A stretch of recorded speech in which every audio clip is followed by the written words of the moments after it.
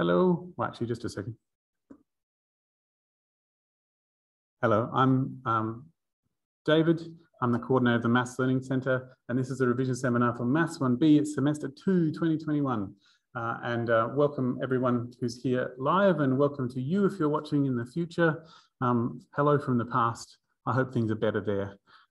So we're going to start off with some requests that people have asked, and they are, I'm going to start with sequences and series stuff. So I'm just going to share my camera. Right, so if we're going to talk about this, I want to drill a bit further down into how people are feeling about the sequences and series and anything that they're wondering about at the moment. If you've got any specific questions that came up in Mobius's or Tutes or whatever's that you're not sure how you want to deal with, or you just want to talk about, or you thought were cool, whatever, any of those things, think about them for a moment while I start writing, and then let me know.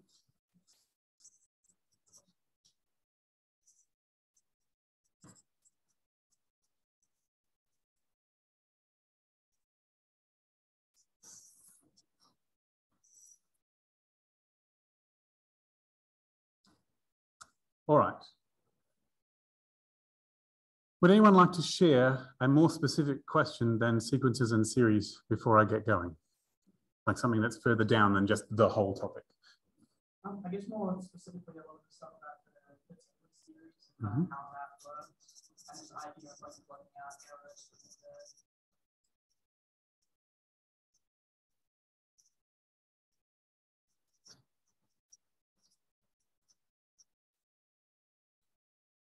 All right, cool.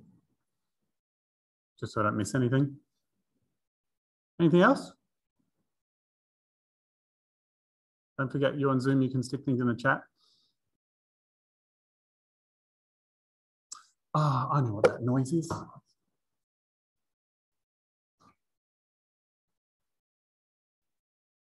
Air conditioner. Air conditioner in this room whines if you don't open one of the doors. Okay. If you think of something along the way, just let me know, okay?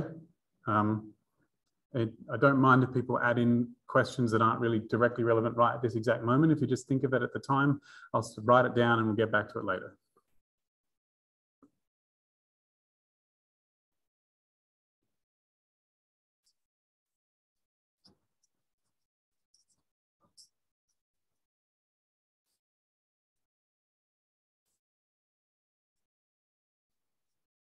Cool. All right. So we've got one in recognizing forms of sequences and series so that you can sort of use them. All right. Sweet. I'll come back to that in a bit. All right. Let me just ponder for a moment and collect my thoughts on this.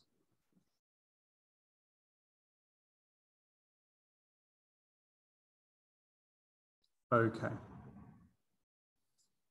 Right. I'm going to start at the end and then fill in the other bits later. But I thought it was really important to sort of talk about some of that Taylor stuff at the beginning. Right.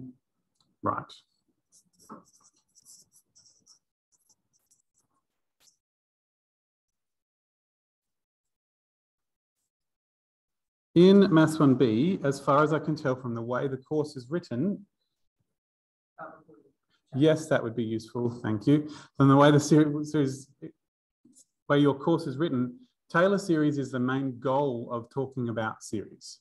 Now you do some fiddling around with those things because mathematicians can't help playing with any idea that comes up. But the thrust of it is to get to the Taylor series at the end and going, yes, these are the thing. So that's why I'm starting at the end here with the Taylor series, so just have an idea of what that is about. So the point of Taylor series is to attempt to write all functions as polynomials because polynomials are nice. All right.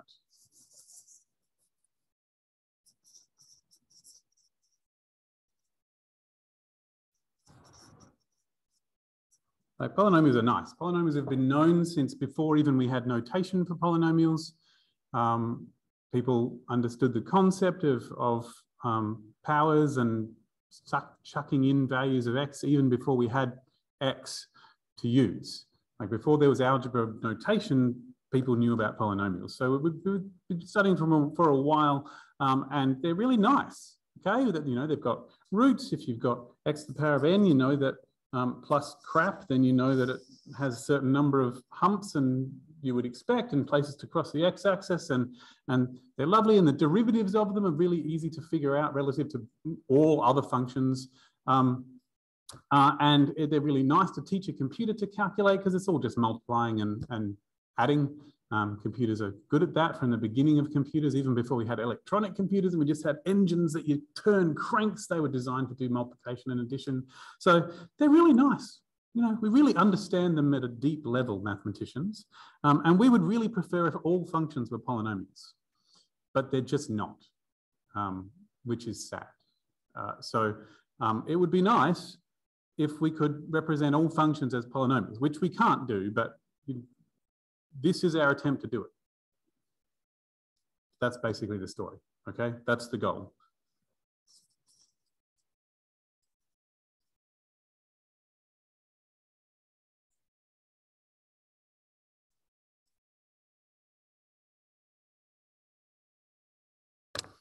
I talked about this in many a revision seminar, so I might not be doing the best job here, and other ones might be a better job, but just giving you the vibe here. The goal is to rewrite your function as a polynomial. And so you might have some wicked ass function.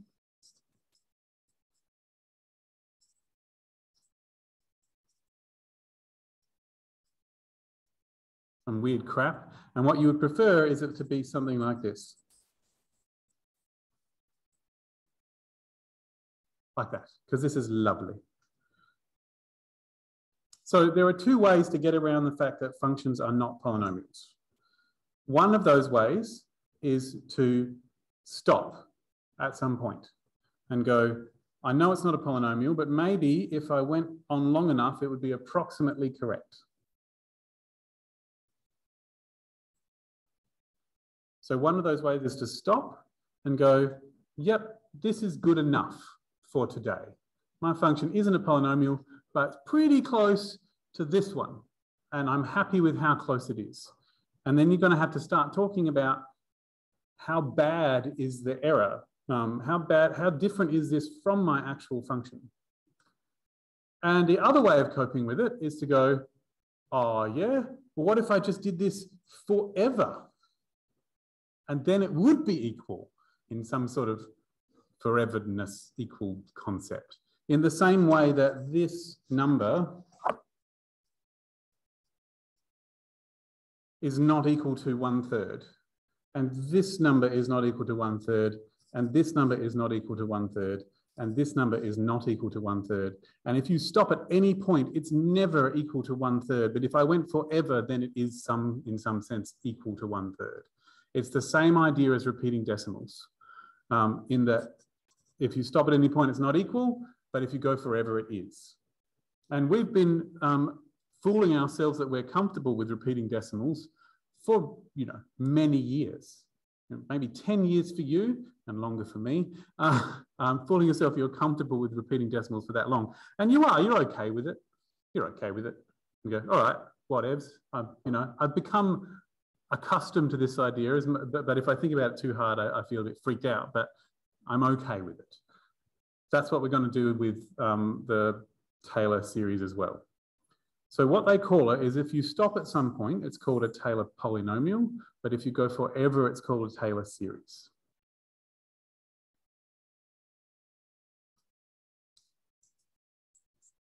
How are people feeling at this point?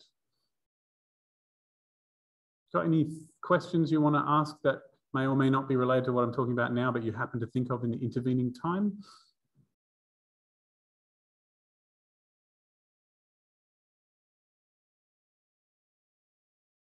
Awesome. Told you I would stop every so often and ask, so I just want to make sure I keep my promise there. Okay. So So what we're going to do is we're going to use a really cool fact about the way polynomials behave to figure out what the correct polynomial is. If your function really was equal to a polynomial, watch this.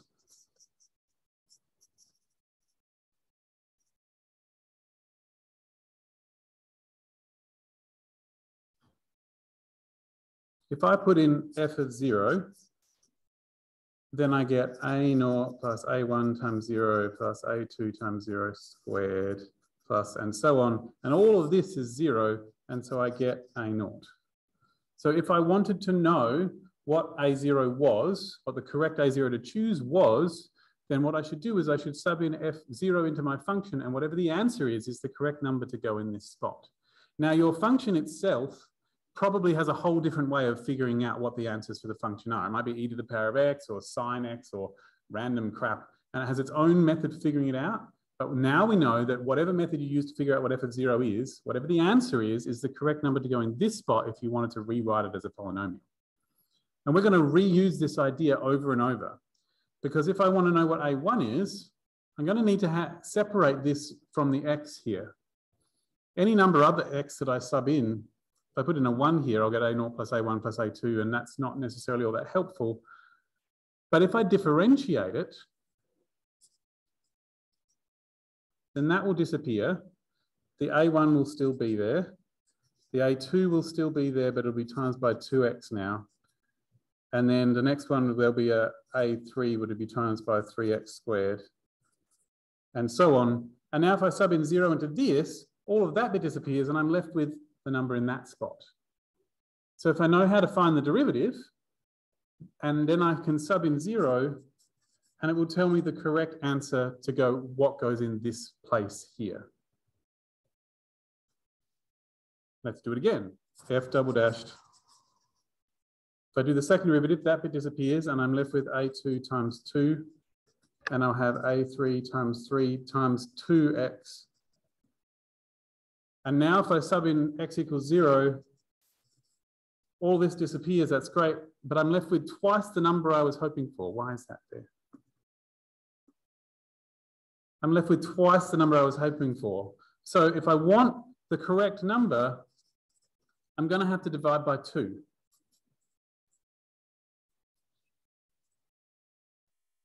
And when I get to the third one,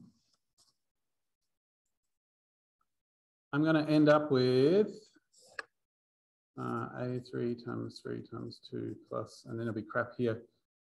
And so f triple dashed of 0 is going to be. So if I want to know what a3 is, I'm going to have to divide this by 3 times 2. And that 3 times 2 is there because they came down from the power when I did the derivative. When I had x cubed and I divided it by, and I kept doing the derivative, the 3 came down and then the 2 came down, and technically the 1 came down. If I want the fourth derivative of x to the power of 4, 4 comes down, 3 comes down, 2 comes down, I'm going to get 4 times 3 times 2.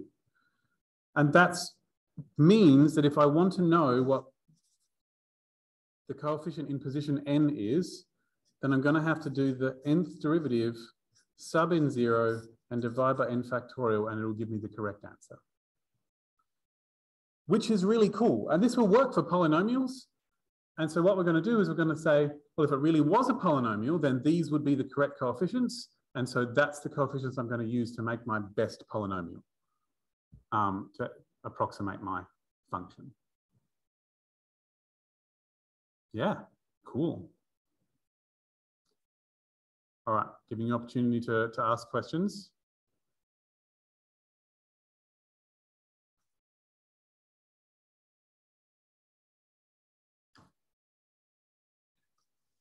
So what's normally presented in the lecture notes for a course like this is just something like this.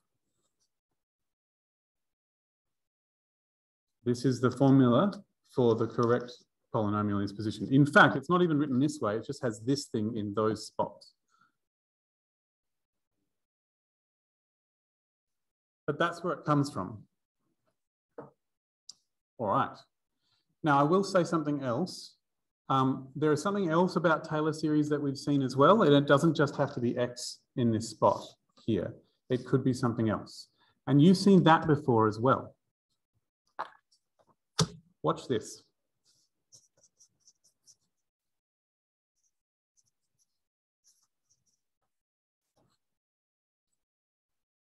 Perfectly good polynomial. It's already a polynomial. This is its Taylor series with center 0. But usually with something like quadratics, for the purposes of sketching, if you haven't got a machine to do it for you, there's a thing called completing the square, where you would rewrite it in a format that is easier for the purposes of finding where the vertex is. And so you'd go, well, I divide this number by 2, and that would be 3. And then I'd really like there to be a 3 squared, which is 9. So I can't just go adding a 9, I'll have to take it off as well. And then this bit is guaranteed to be x plus 3 squared. And this bit is 13 minus 9, which is 4. And so now I have completed the square.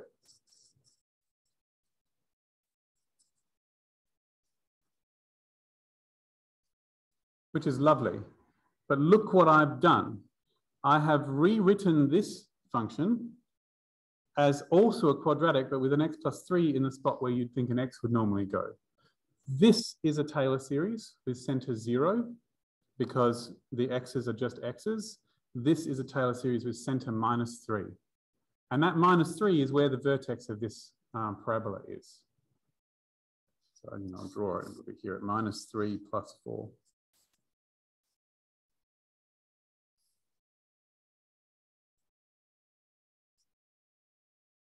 So it is actually possible to completing the square is the choice of the choice of center that means there's no x term, which is really cool. I'm going to show you something. Watch this. Ready? No, before I do that, just going to clarify.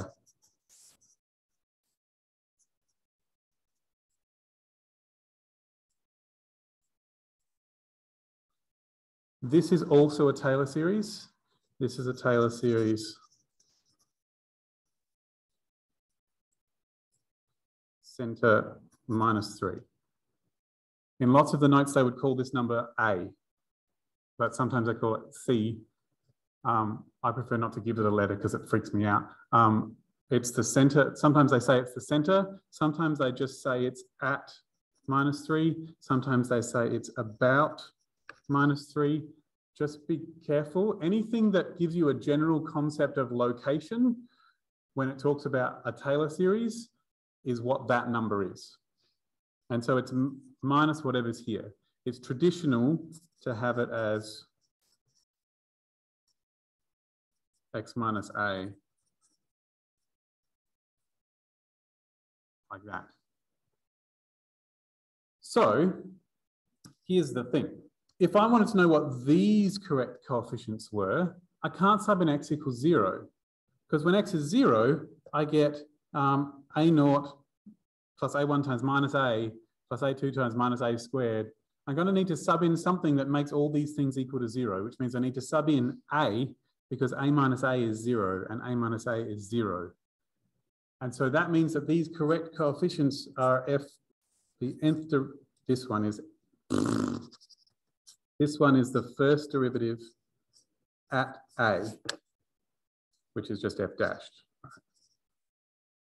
And this one is the second derivative at a, divided by 2.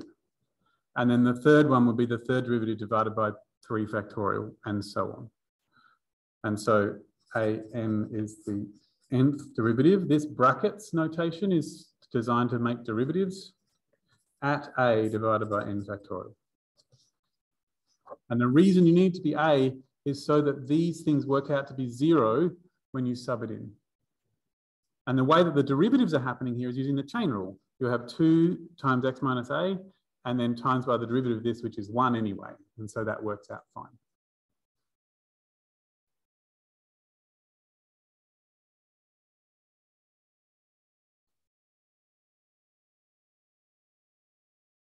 All right. I would ask at this point questions, but I'm going to do one more thing. So the cool thing I was going to show you was watch what happens when I attempt to find the Taylor series for this function at x equals -3. So Taylor.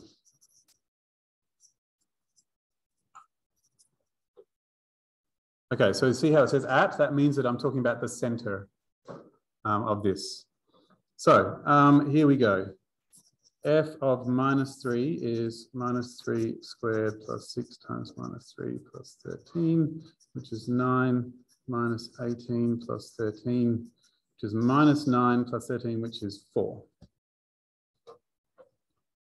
F dashed of x is 2x plus 6, and f dashed of -3 is 2 times -3 plus 6, which is 0.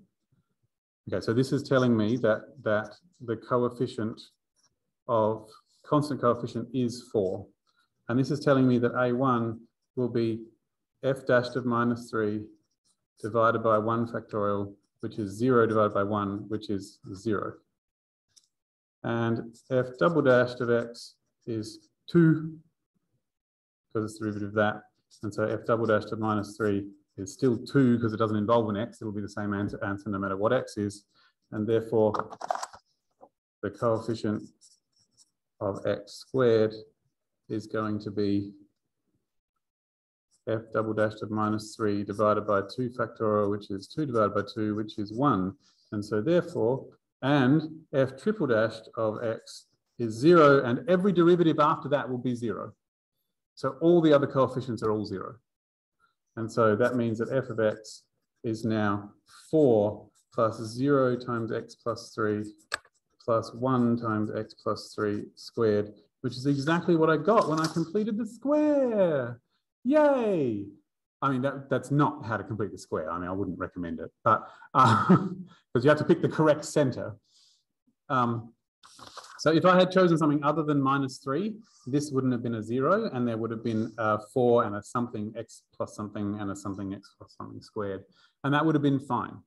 But the idea of completing the square is the same idea as choosing a good center for your Taylor series. So let me just wrap that up. We want to rewrite function as, thank you.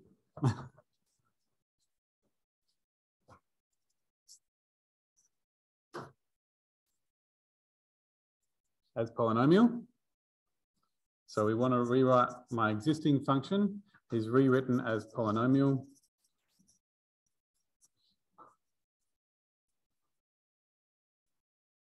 Like that. And this thing is called a Taylor series center A, center at x equals A. The correct answer for the nth coefficient, so the coefficient of x to the n, is the nth derivative subbing in A divided by n factorial. If you stop at x to the power of n, then it's called a Taylor polynomial.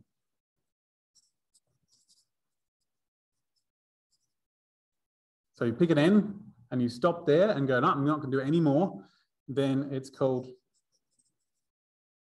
Taylor polynomial. And you normally call it Pnx, which is really not helpful because it doesn't tell you what the center is. And so you're going to have to always tell people what the center is. But if you go forever, it's called a Taylor series. Okay. Questions, thoughts?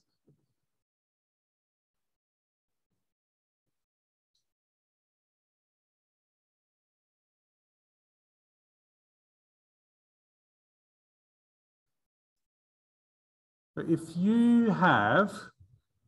you're a working mathematician, you get to choose what the center is. If you're in a Maths 1B exam, they'll just tell you. Because they want you to be able to do it for any center. Almost all the time, people choose the center to be 0. And because Maclaurin did that before Taylor did all the other ones, it's usually called a Maclaurin polynomial if you search for things online.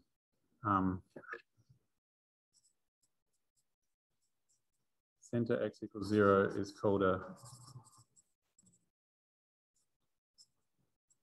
polynomial or series. And they're the most common because it's way easier to just do like just x in this spot than x minus number. And most functions that we care about have really nice Maclaurin polynomials / series, but some of them don't. In particular, you can't use x equals 0 if your function is not actually defined when x is 0, which causes problems with functions like ln or other logarithms. And so they're often done with their center at 1. Yeah. Okay, that's great. So now let's look closer at this. This thing, this polynomial, is made up of a sum of a whole lot of pieces, and each piece has an extra power of x or x minus a. And that means that we're actually really interested in things that are sums of powers of x. And those are called power series.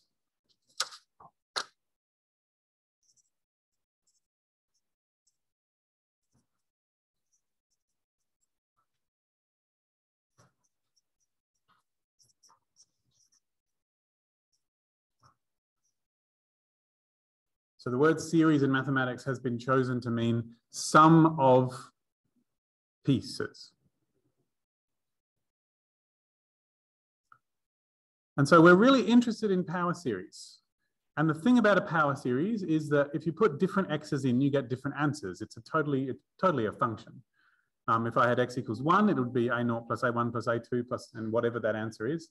And if I had x is 5, I'd get 5 and then 125 in this spot, and we'd be adding up those things. And if x was 0.1, I'd get 0.1 and then 0.01 and then 0.001.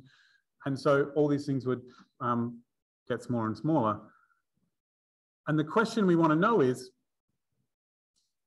if I've got a formula for what these are, then how do I tell if it actually gives an answer or if it's just stupid? Like, because if I was adding up 1 plus 5 plus 5 squared plus 5 cubed forever, that would so not be a number, because it would be just getting bigger and bigger and bigger. Like, just the terms themselves are getting bigger and the sum is getting even more bigger. And so that wouldn't be anything at all. And so I want to know, for which numbers can I put into this? Does it actually produce an answer? And then I also want to know, what does it even mean to add up infinitely many things? That's a question. Now, we have been blithely assuming that we know what that means when we do this.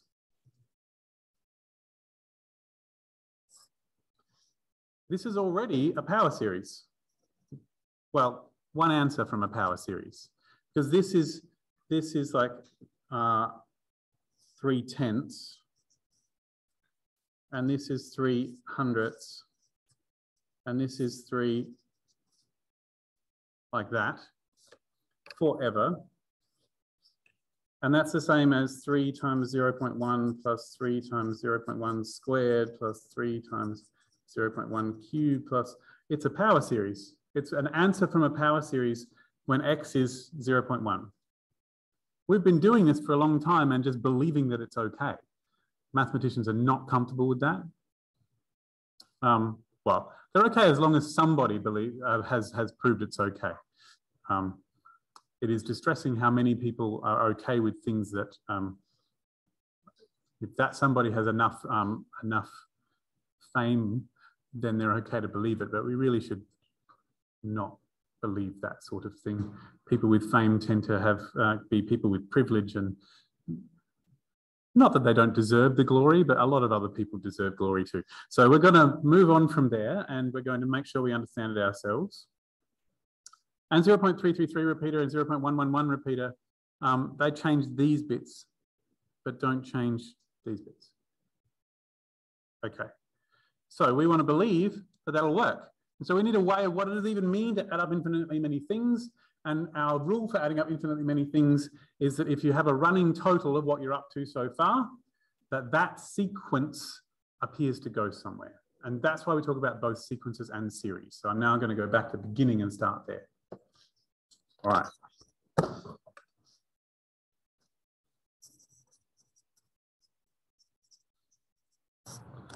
So for a mathematician, a sequence is just a list of numbers.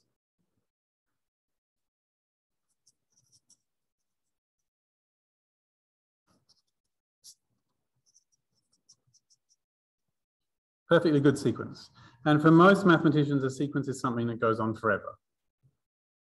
And there's usually some sort of pattern to it, but there doesn't have to be a pattern to it. Perfectly good sequence is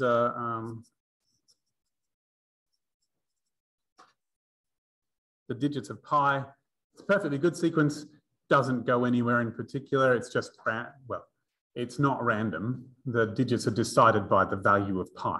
It's totally not random. It just feels random to us, who can't see what process is producing those numbers. Most sequences that we care about are ones where there is a process that we can figure out what it is. This one was just the odd numbers. There is a process. Each one is 2 more than the one before. And the formula for it, this is position n, is a 2n minus 1, for example. Yeah, that's counting this as position 1. If this was position 0, then it'd be 2n plus 1, because that would work out like that. There'd be one like this, 1, minus 1, 1, minus 1, 1, minus 1, 1, minus 1. Classic, just flips back and forth between 1 and minus 1.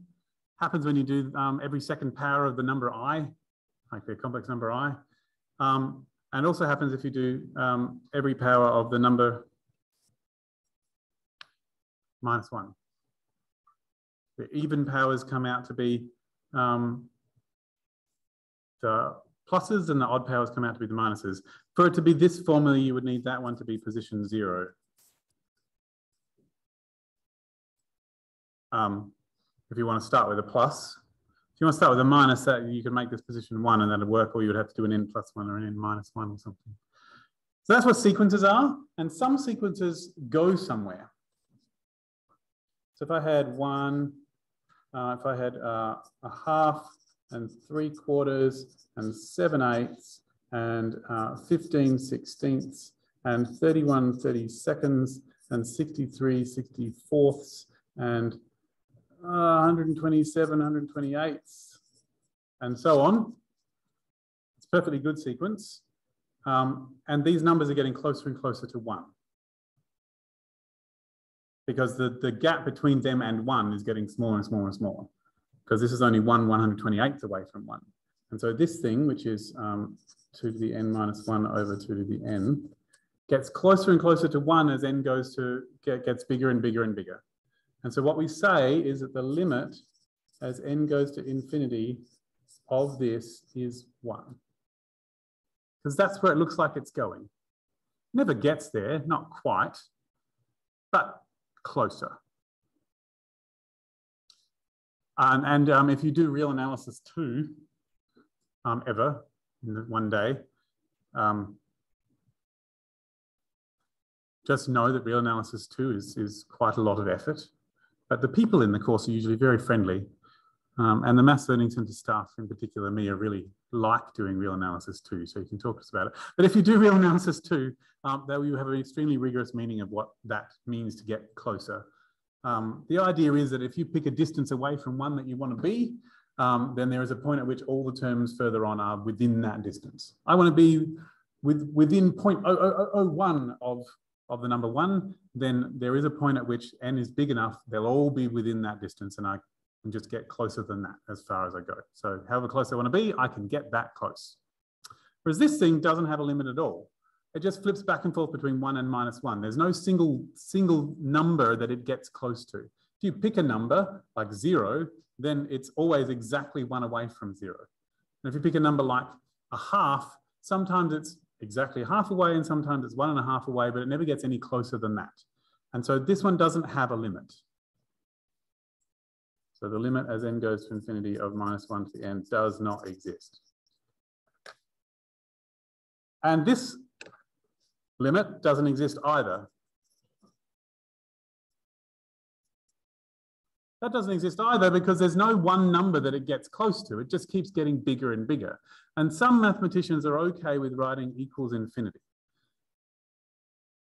other mathematicians not so much. I think your lecturers are okay with the equals infinity, or at least they're okay with you saying it. Sanjeeva, who wrote the note, is okay with it, but other people who teach it, maybe not so much. That's one of the things that mathematicians haven't settled down on being all right with notation. So some would say it just doesn't exist, and some would say, yeah, it doesn't exist, but is equal to, in inverted commas, infinity. Good-o. But the ones we really care about are the ones that actually really is properly equal to a number. And you need to know your limit laws to do that, which is a whole other seminar. Yep. There's only one limit law that is really very important. Maybe two. There's a whole collection of them that says that, oh, you know, if you do the sum first and you do the limit before and the limit after, it comes to the same answer. You can spread limits across sums. You can spread limits across multiplication as long as both the limits exist. And there's one limit law specifically and very useful, which is about division. And it says that if you've got it's the only one that says a limit, whether a limit exists or not. And it says that if there is a division inside your limit and both the top and the bottom exist, and the top is 0 and the bottom, top isn't 0 and the bottom is, then your limit doesn't exist. So this is your limit law number, I think it's number 4, but I just call it the limit law for division.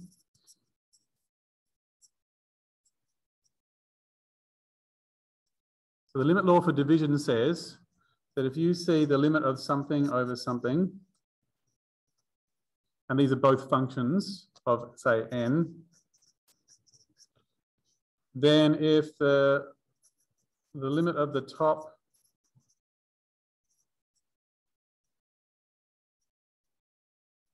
if this limit is not 0 and this limit is 0, then this limit doesn't exist. But if they're both not 0, it's just whatever the answer is. In fact, the only thing you care about is whether the denominator is 0. If the denominator isn't 0, it'll be fine. Just sub it in.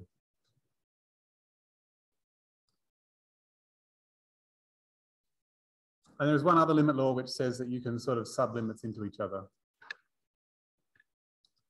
Now, if both of those limits don't exist, but there's a cool limit law called L'Hopital's rule, named after the person who paid their mathematician to find a theorem for them, and not the mathematician who found it. And I can't even remember that person's name, the mathematician. So, yes, the Earls of L'Hopital paid his mathematician to name a theorem after him. So that's what we have. L'Hopital's rule says that if both limits are 0 and both limits are infinity, then if you differentiate the top and bottom, then the answer doesn't change.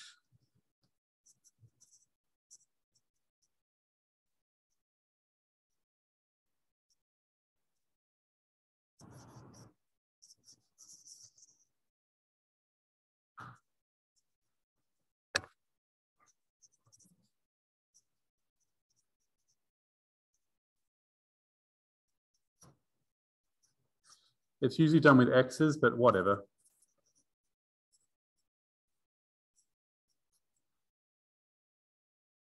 So it's not to say that, so see these two things, the original functions on each other and the derivatives on each other, those two things are not the same thing. They are different pretty much everywhere. But the way L'Hopital's rule works is that if these are both 0 over 0 and you do the derivative, then this fraction will give you the same answer as you go towards infinity as this one does. The individual terms are all different, but they go to the same place. That's what L'Hopital's rule is saying. And it's a big no-no to write in your working this, because that is wrong. This is right, but this is wrong. They just go to the same place. They're not actually equal. Yeah. It would be like saying two people are the same person if they ate the same meal, which they aren't. They just ate the same meal. Same deal here. These two functions are not equal. They just have the same limit. I'm going to stop now. I've been talking for too long. tell me something or ask me a question.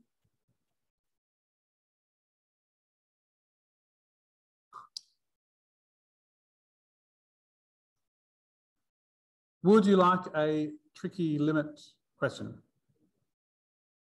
Okay. Do you have one that's on your mind?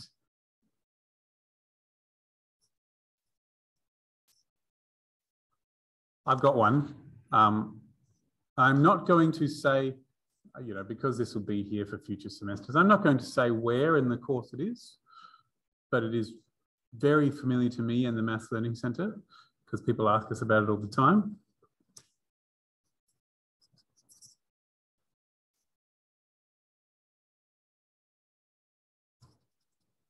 So they don't have to go to infinity. It could be just going to anywhere. It doesn't matter as long as it's the thing. Let me just think about this.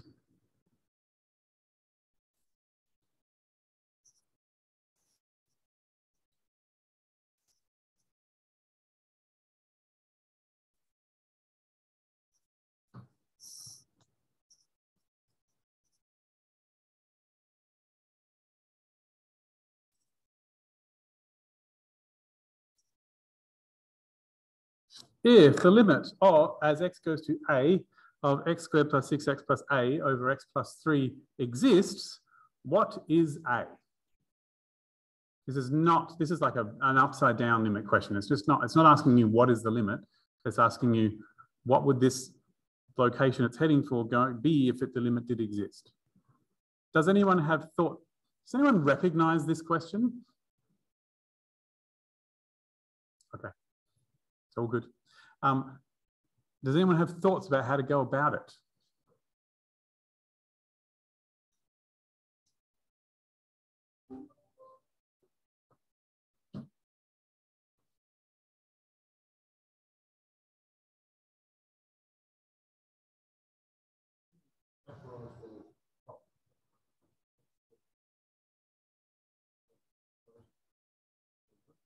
Okay, I'm just going to repeat that just to make sure I've got it. You're saying factorize the top to get 2 roots.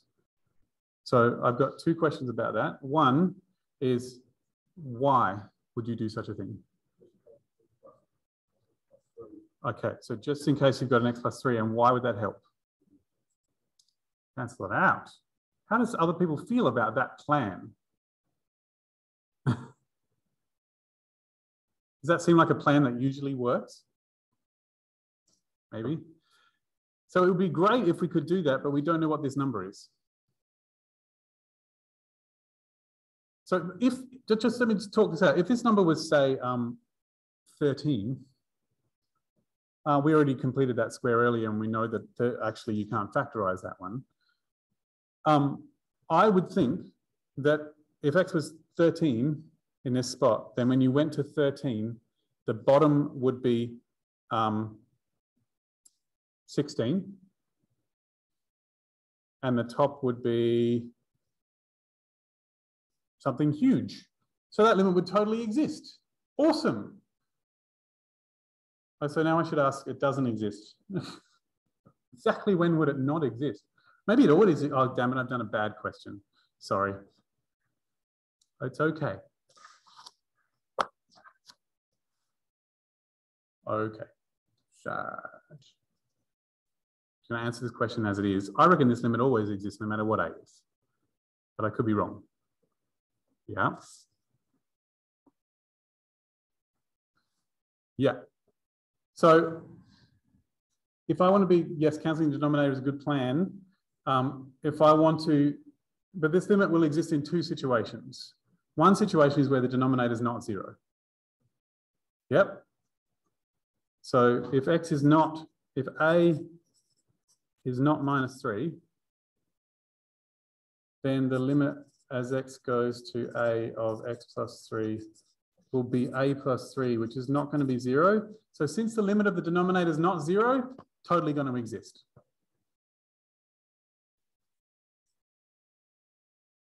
And the limit of the top won't be 0 either, but it doesn't matter. The limit of the top is going to be a number.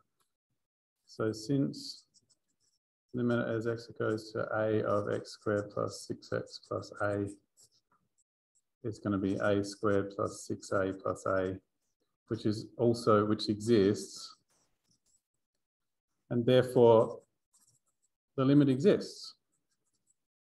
So what is A? Anything other than -3. Yay. Oh, sorry. Anything other than -3. What would happen if A was -3? Then you'd get the limit as x goes to -3 of x squared plus 6x minus 3 over x plus 3. And now the limit of the top is -3 squared plus 6 times -3 minus 3, which is 9 minus 12. And the limit of the bottom is 0. And so therefore the limit of x squared plus 6x minus 3 over x plus 3 as x goes to -3 doesn't exist because the top isn't 0 and the bottom is. Well, the limit of the top is 0 and the limit of the bottom is, which is from one of the limit laws. So it turns out the answer to this question is, what is A? Anything other than -3. What if it had just been this?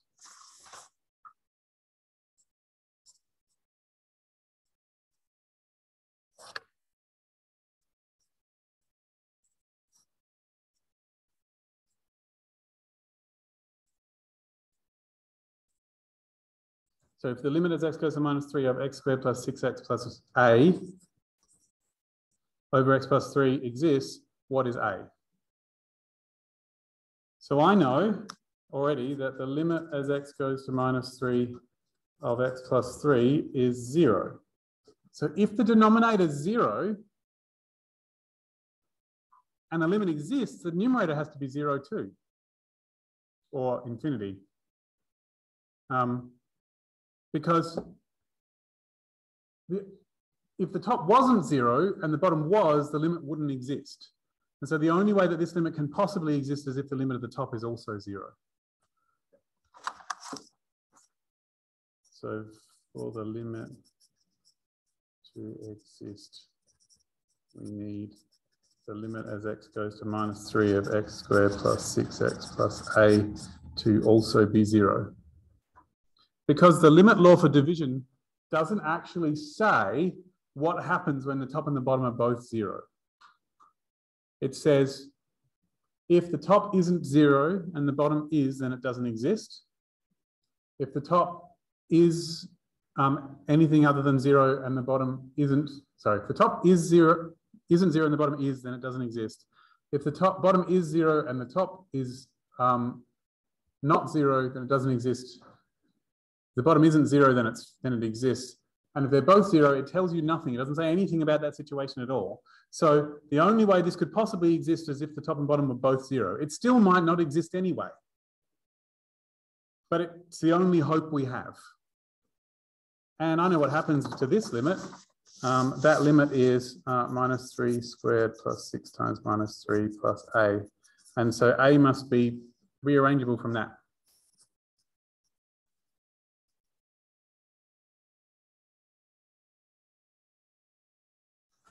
Yay. So the only way the limit could possibly exist is if a is 9. It still might not exist. Only it will, because we know that when we have x squared plus 6x plus 9 over x plus 3, then that's the same as this.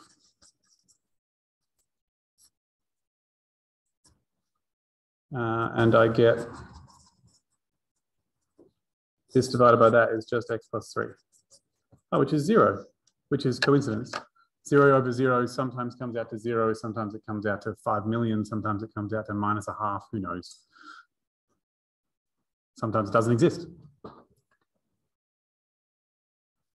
If there's a polynomial on both the top and the bottom, and the top and the bottom are both 0, you're guaranteed to be able to factorize them both and cancel something, because that's how polynomials behave. We like polynomials for that reason. Questions, thoughts?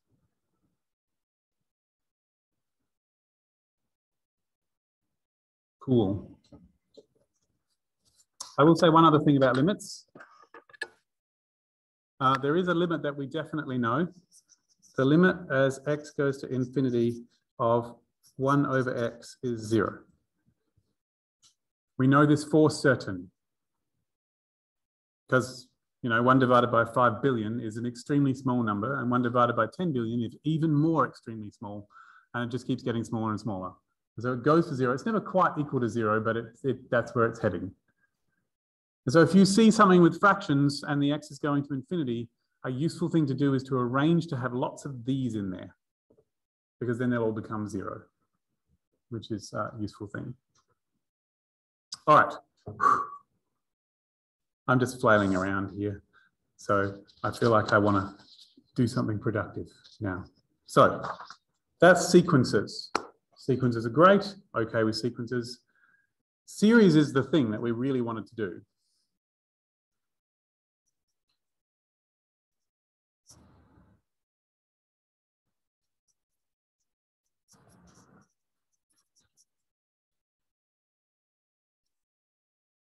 Perfectly good. This is a sequence, 5, 5 over 10, 5 over 10 squared, 5 over 10 cubed. That's a sequence. If you add them up, that's a series. That's the difference between them. And a series has 2 sequences you can make out of it. One is the sequence made of the individual bits that you're adding up. You can also make a different sequence, which is the running total.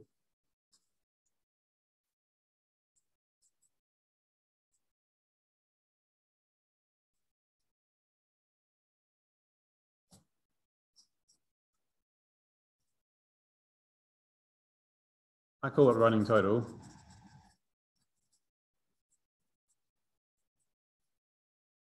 I believe the official name is the sequence of partial sums. But I feel like running total makes more sense to me. I just keep adding them up as I go and then writing down what the total is so far.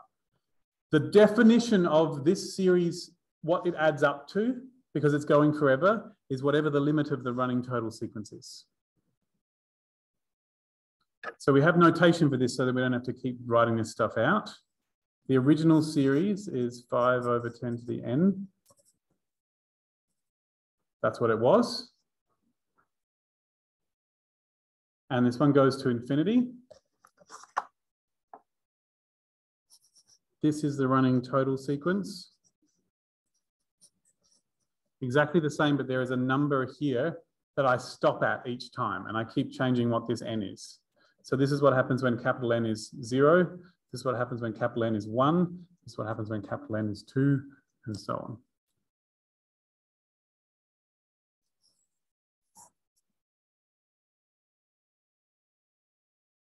So what we're saying is, this is the formal notation.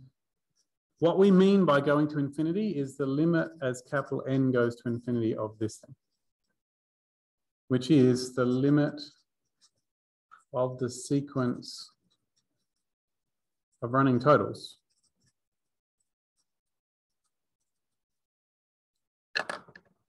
So the only way, not only way, the official way of telling whether a series has an answer is seeing whether you make the sequence of running totals and see whether that seems to be going somewhere. Many functions, the sequence of running totals goes to a number. Many series, the sequence of running totals goes to infinity. Many series, it just keeps flipping back and forth between the same couple of numbers. That's the definition. And the word we use for this actually existing. So the limit exists, pardon me, is the same as saying the series converges.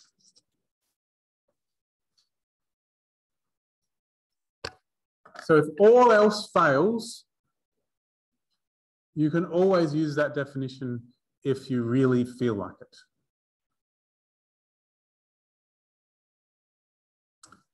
But that's a lot of work. Because in order to know whether the sequence of running totals converges, you're going to need a formula for what this adds up to when you stop at capital N. And that's not necessarily fun. And so we have all these other ways of telling whether series converge. And we really, really want to know whether series converge, because all the way back here, we had Taylor series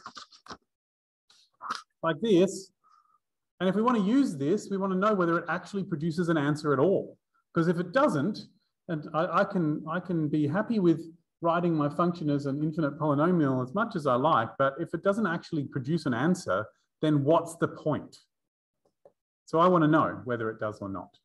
I mean, you know, I could stop at like 4 and be okay with that, but it'd be really nice if it went on forever and it worked, because, you know, I could do some fun stuff with that leveraging that infinity at the back end there. So I want to know when they converge. And now we are up to testing whether series converge or not.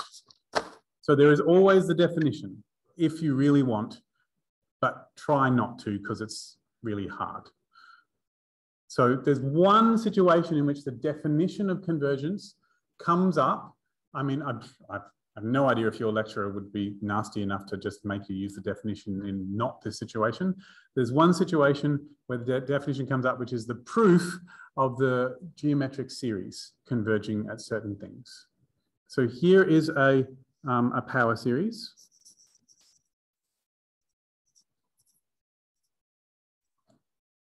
Perfectly good power series. This is called the geometric series.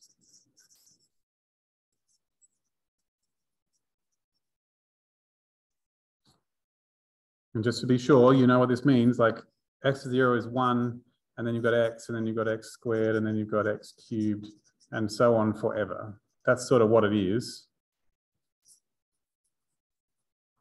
And this is the short version of it. The sum, which is how you read this capital sigma, from n being 0 up to infinity of x to the power of n. That's a geometric series. Currently, it's a geometric power series, but if you chose an answer for x, it's just an ordinary geometric series. This will converge depending on what the value of x is. So for some x's, it converges, and for some x's, it doesn't. And it converges when the absolute value of x is less than 1. So just to be clear, the sum from n equals 0 to infinity of 1.003 to the power of n does not converge, because the number in this position is more than 1.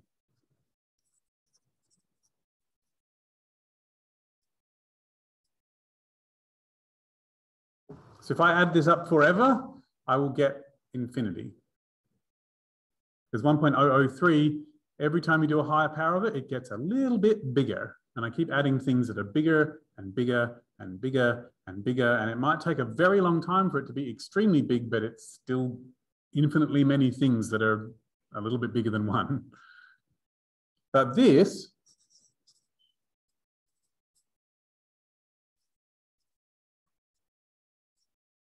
does converge. Because this number, its absolute value is less than 1. I mean, you don't normally see these with decimals. Like, it's much more common to see something with a function in it like this.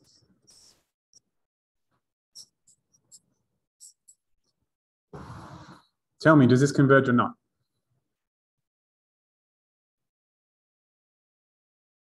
And people are nodding. Why are you saying it converges?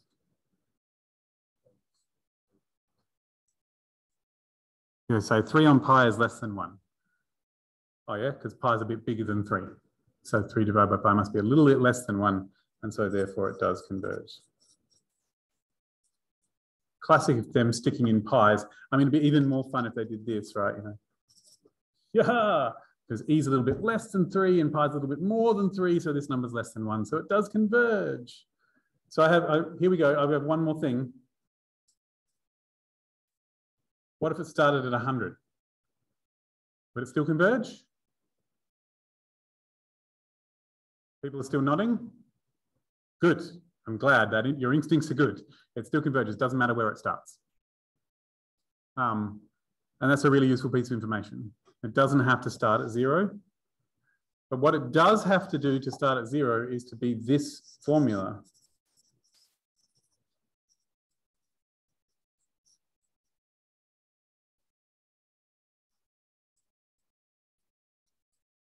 This is one of the very few infinite series that you have a formula for. So if it is x to the power of n, if you can write it like that way, and if it does start at 0 for the power, for the exponent, then the entire infinite series will add up to this answer. If you do those running totals, it will get closer and closer and closer to this. And are you ready? Ready? Ready? Here we go. Look, look, look.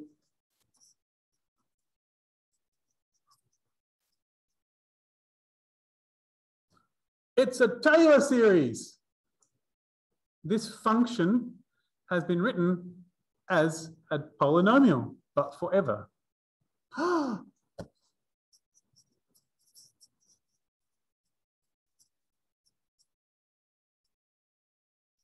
And the center is x equals 0 because it's just x and not x minus number. This is one of the reasons we're so interested in Taylor series, because they do these things. Okay, sweet. This is where we're going, okay? Right, so how are we going to tell if our series converges? The first way to tell is to check if it's a series that we've seen before. And one of those series is the geometric series.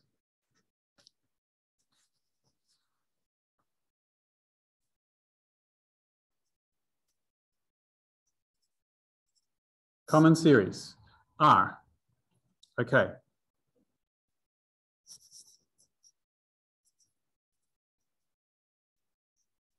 This one. This has a name, it's called the harmonic series.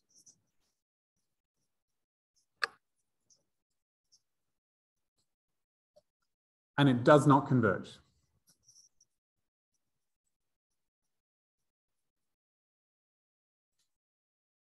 In any situation, whoa, yay. In any situation where you see a series and it looks like this, then it doesn't converge. It doesn't matter where it starts. Obviously, I can't start at 0 because I can't do 1 divided by 0. So that does matter. But if it starts at 500, still doesn't converge. The way that it doesn't converge is very, very slowly. Like, given any number whatsoever, if you add this up far enough, you can make the running total go above that number. So technically, the sum is infinity. Yeah. This series does converge. It's the alternating harmonic series.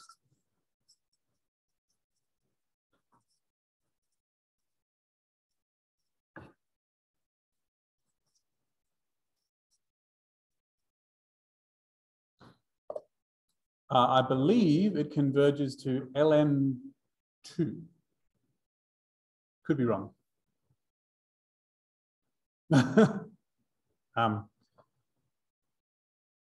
These are really important. And I should say it doesn't actually matter whether it's n on the bottom. It just has to be a linear function of n. So it could just as easily have been, just so you're at it,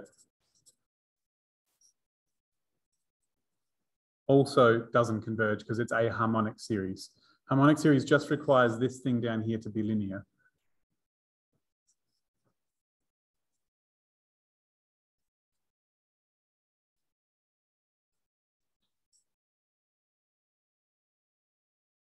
So look very closely at what your series looks like, because if the numerator is a constant, like this could have been 7 and it would have been fine. The numerator is a constant, bottom's linear, it's a harmonic series and it doesn't converge. Yay. Sweet. And this is getting at something the way that series work. It's about things being of the correct size. This is a constant, this is linear. Things of that size related that way, when you form them into a sequence and then add up the running total, won't produce an answer.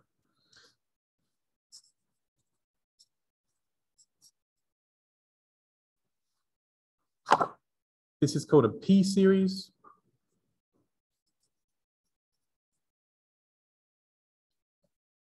This will converge as long as P is more than 1.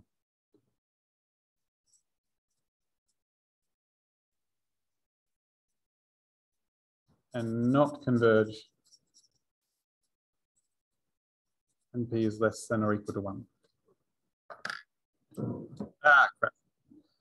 So 1 over n squared totally converges to pi squared on 6, I believe, according to my Maths 1B lecturer back in the day. Yeah, he used to say, and that converges to pi squared on 6, and I think that's just eighth. One of my strongest memories of Maths 1B. Yeah. And if it's 1 on root n is n to the power of a half, half is less than 1, doesn't converge. So this is about comparing this one to the harmonic series, basically. But you don't have to prove this. If they ask you to prove it in an exam, they will give you hints about how to go about doing that. And they'll do things with integrals and upper and lower sums and stuff. So that's basically it. And the other common series are Taylor series.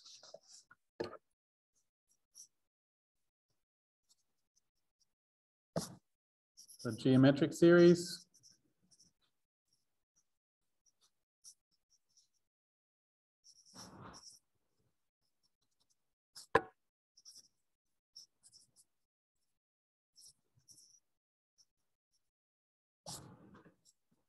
And the Maclaurin series for e to the power of x.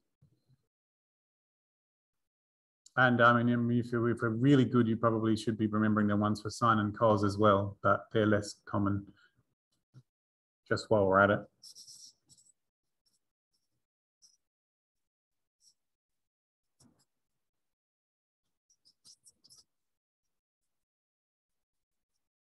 So cos x is the same as e to the x, it just only has the even ones, and it switches back and forth between plus and minus.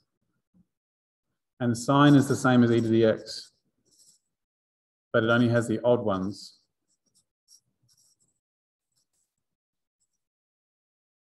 And it switches back and forth between plus and minus.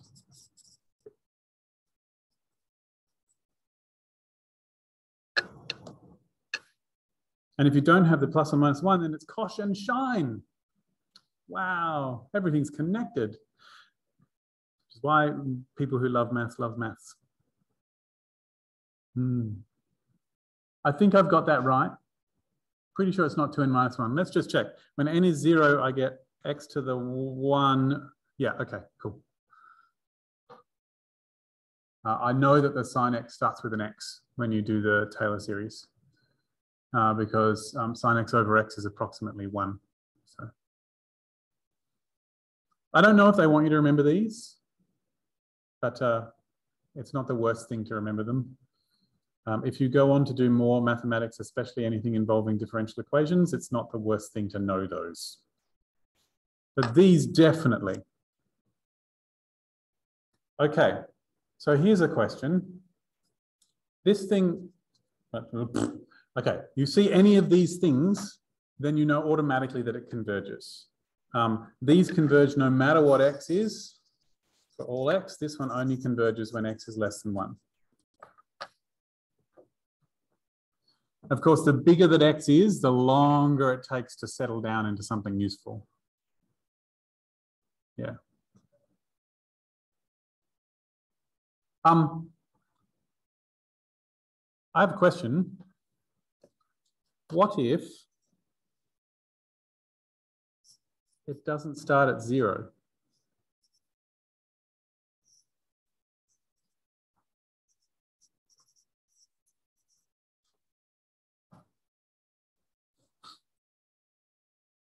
Does anyone know how to deal with that?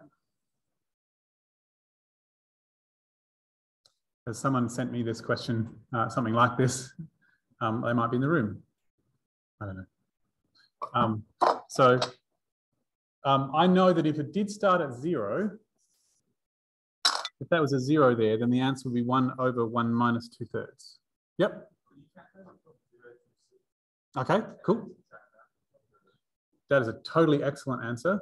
So you're saying that this bit would be 1 over 1 minus 2/3. but we're missing the bit from 0 to 5, and we'll take that off. Cool, that is totally a possibility that you could do. So there's two methods here. There's at least two, and that's a good one. If I multiply the top and the bottom by 3, I'll get 3 over 3 minus 2, which is just 3. Oh, cool. Okay. But we also know that the bit from n equals 0 to 5 would be whatever it is.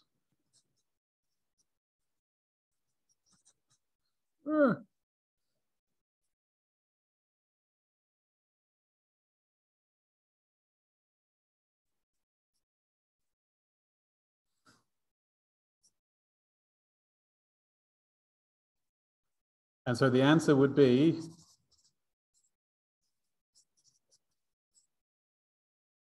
the whole thing minus this stuff. Because that's the bit up to 5 and we started at 6. So we wanted to take the bit up to 5 off. We don't want to go up to 6 because then we'd be taking the bit that involves 6 off and we wanted to leave the 6 in. That's one way. There is another way.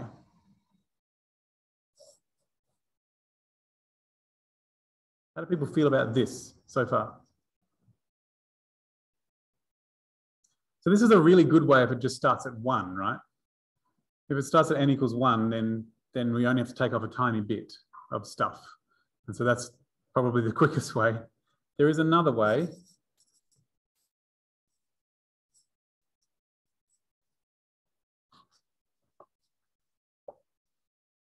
So this starts at 6, right? So everything's got a 2 to the 2/3 to the power of 6 in it.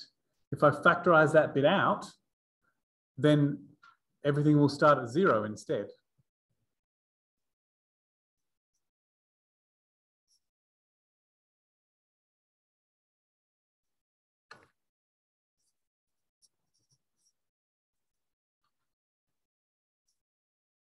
These two things are the same answer.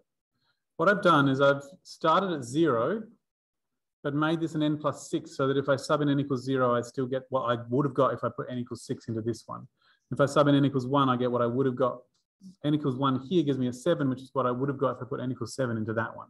And so these two are the same. I took 6 from here, but I added it here where the n is. And that's a decent mathematical trick that is going to come back if you do more differential equations and is actually, you know, it's in Maths 1B as well. And that means I can do this.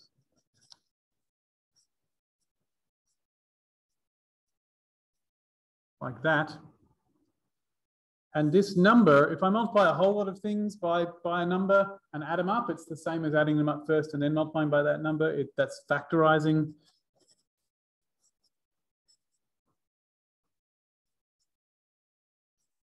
And that bit is now the formula I know and love.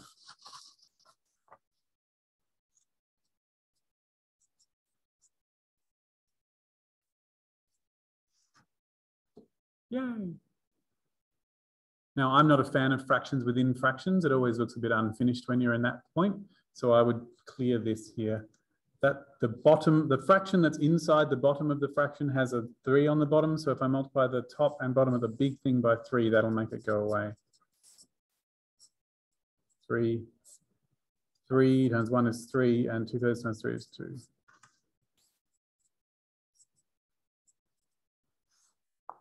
That's what it is. I don't know what 3 to the 6 is. 6, 7, 2, 9.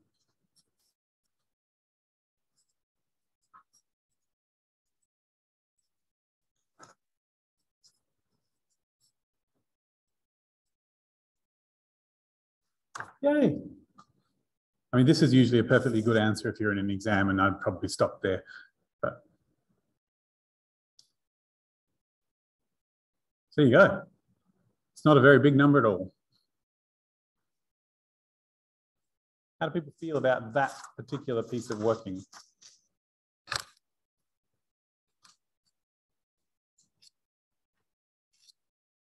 Use quite a few sum moves there. Yep.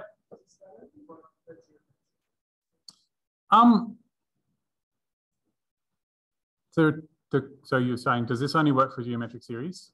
It should work for something that's like an exponential as well, but the factorial might just be a bit weird. And it would only sort of work if the factorial on the bottom was set up to be the correct thing so that when you did this shifting over, it worked out okay. Yeah.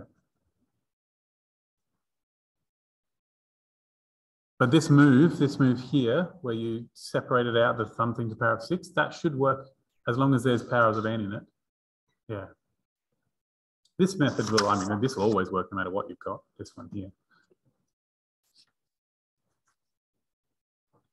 I like that question because it's a really good maths question. Can I reuse this in other situations? It's a really good question. It asks about the connections between things, which is totally what maths is about.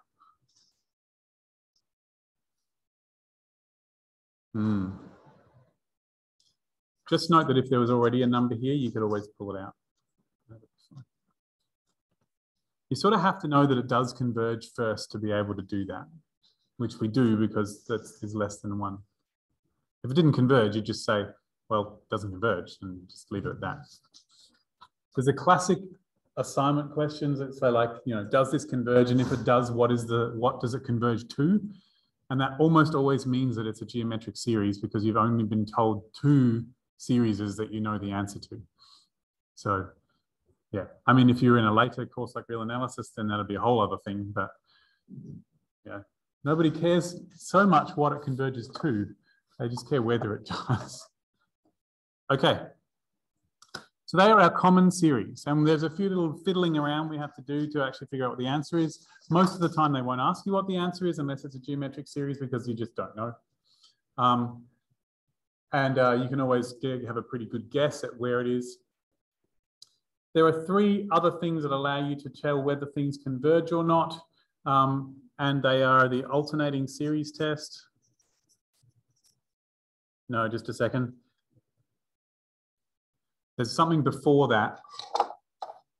So if it's not one of your common series, there are some things you need to look at to decide if it converges or not. And the first one is whether the individual terms as a sequence, not the running total, but the individual terms, whether they go to 0. And it's called the necessary condition for convergence in your notes. But elsewhere in the world, online, if you Google it, you're going to be looking for the divergence test.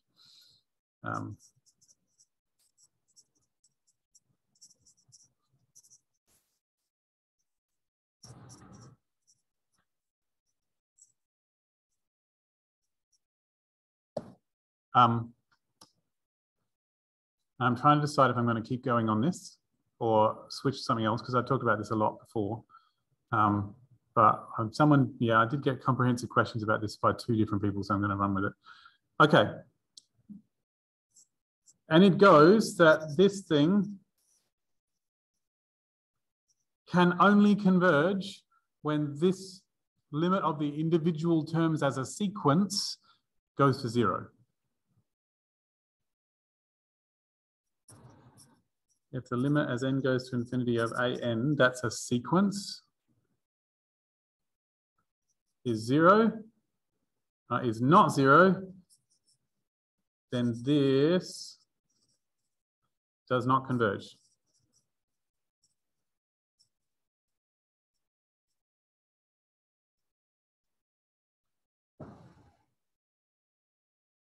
If the limit as n goes to infinity of an is 0, then I don't know whether it converges or not. But I have a hope that it might, because if it doesn't go to 0, then it definitely will not converge. You have no hope and you can stop. But if the individual terms do go to 0, there's a chance it will converge, but it still might not anyway. Sadly. It's a little bit like the limit laws, you know, 0 over 0. Not 0 over 0 definitely does not exist, but 0 over 0, who knows? Same deal. So in your notes, it's actually written the other way around. It says that the only time that this does converge is when the limit of the individual terms is 0. That's what the theorem in your notes says. But I find that really difficult to process as a rule for deciding if sequences exist. So I would prefer to say, if the limit doesn't go to 0, then it doesn't converge. So you should know that anything that has a polynomial over a polynomial where the top and bottom are the same degree will not converge.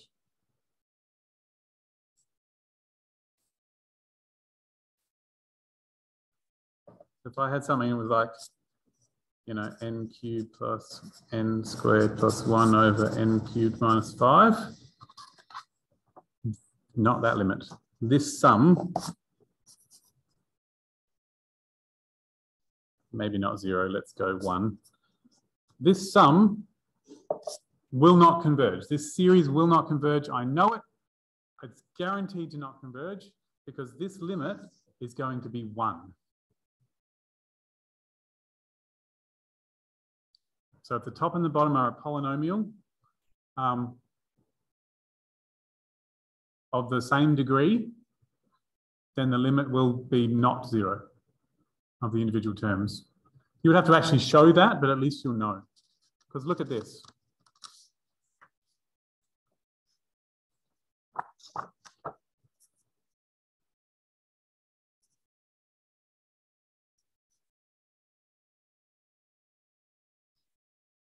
The only limit I know at infinity is 1 over n. So if I'm going to arrange this to have lots of 1 over n's in it, if I divide by the biggest power of n that I see, which is n cubed, then that divided by n cubed will means I can divide each individual piece by n cubed. N cubed divided by n cubed is 1. N squared divided by n cubed is 1 on n. 1 divided by n cubed is 1 on n cubed. That divided by n cubed is 1, 5 divided by n cubed is this. And as n goes to infinity, that goes to 0, that goes to 0, and that goes to 0. And I end up with 1 over 1, which is importantly not 0. And so therefore the series doesn't converge. The sequence does in fact have a limit, and the limit is 1. But because as a sequence the limit isn't 0, the series of running totals of that sequence cannot possibly converge. Because each of these terms is getting closer and closer to 1, and when I get far enough out, it's just the same as adding a whole lot of infinitely many 1s together, which is just going to give me infinity. How do you feel about that? I like to have things that allow me to make a decision of what to do without having to do all the work first. But you're supposed to have a quick look at what's there and go, does that limit go to 0? Yeah. So this is one where it doesn't, so therefore.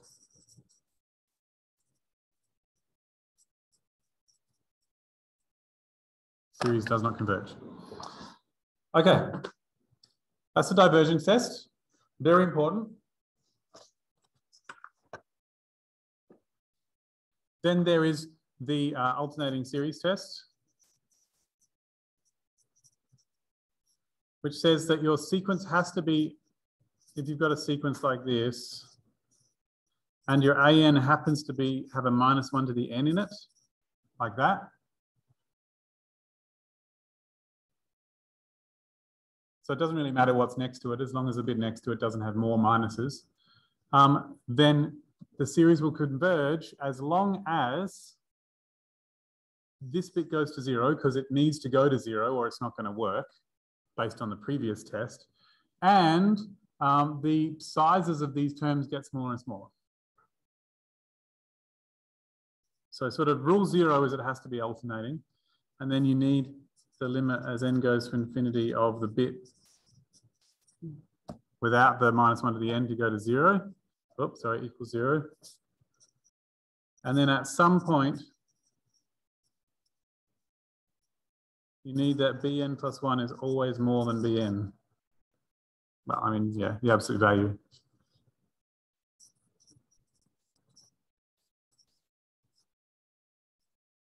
So at some point, you need this to be true for all n beyond the point where you're at. It doesn't matter at the beginning, it only matters near the end.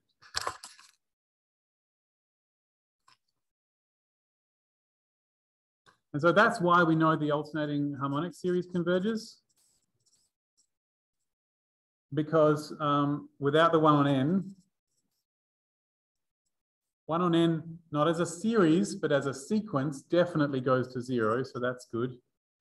And 1 on n plus 1, damn it, wrong way around, smaller. The terms have to get smaller. If they get bigger, then it's not going to go to 0. Is definitely less than 1 on n, as long as n is more than 1. So yay, it converges. But you don't actually have to do the alternating series test to prove that that converges. You're allowed to just say it's the alternating harmonic series that converges.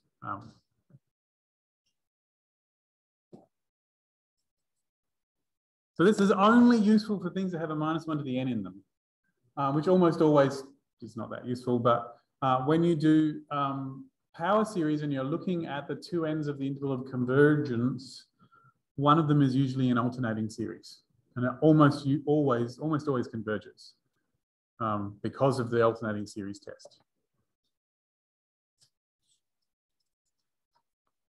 And then there is, last but certainly not least, the ratio test. And the ratio test is designed to compare your series to a geometric series. If it really was a geometric series, then if you could rewrite it, this is the idea behind it.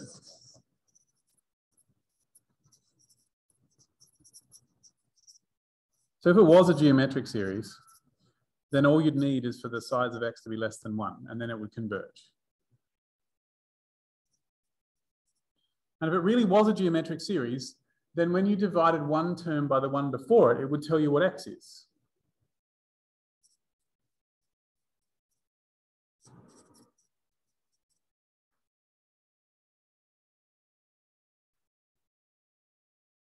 And so that's what we're going to do. We're going to take our series and we're going to go, I don't care if it's a geometric series, I'm just going to do what I would normally do for a geometric series. I'm going to divide each term by the one before it, and that should tell me what the x is. And if the absolute value of that x is less than 1, it converges.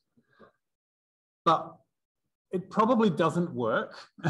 And so we're just going to hope that if we do it far enough out towards 5 million or whatever, that it becomes approximately a geometric series. And so we need the limit of this to be, the absolute value of that to be less than 1. So what we're going to do is we're going to have a series. And we're going to, first we're going to calculate an plus 1 divided by an, the absolute value of it. Then we're going to do the limit of, as n goes to infinity, of an plus 1 divided by an. And then if that answer, whatever it is, if that answer is,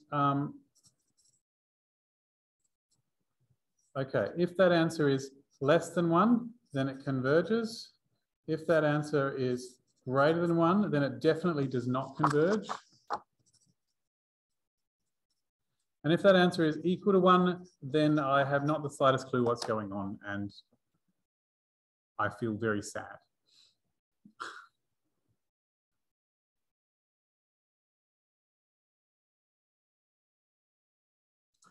And if you're in this situation, almost always, it'll be one of the series that you're familiar with. In Maths 1B anyway. And so you'll just go, oh crap, I shouldn't have done the ratio test. Look at it, it's just the harmonic series, yay. Why did I do the ratio test? Yeah, and that's the ratio test. And so it has all these steps, and I really recommend doing all the steps to literally calculate what this is as a formula first, and then do its limit, and then look at the limit and make the decision. Because otherwise, see, I don't like rewriting lim over and over. It's just easier for me to calculate this first. Just saves precious milliseconds in an exam situation. And life. Life is too short to write lim n goes to infinity 500 times. Some people will argue that it's too short to write lim n goes to infinity at all, but they're sad people because they've been forced to write lim n goes to infinity too much. But yeah. I'm okay with it. All right, that's the ratio test. But for me, in my head, it's easiest to understand. I can remember the ratio test much more easily if I go, I'm comparing to what a geometric series does. Yeah, and this move of figuring out what the x is that would go in the geometric series thing is a really cool move, actually. And so this is very much like doing Taylor series anyway. It's like, it's not a geometric series, but what if it was? It's not a polynomial, but what if it was? That's very much a maths thing to do. In fact, derivatives at all are that. It's not a straight line, but what if it was? That's exactly what derivatives are about. Finding tangents and stuff. Okay, those are your tests. Yeah, one day I should do this like in week 11 when you get to the end of your tests and do a series seminar like this to just, or encourage the lecturer to do it, or just, you know, take over one of their videos for a week. Yeah, like I'm going to go over a little bit because the next one doesn't start till 11:30, so I'll just keep talking and feel free to go if you need to go somewhere. Thoughts, questions about this stuff before I move on?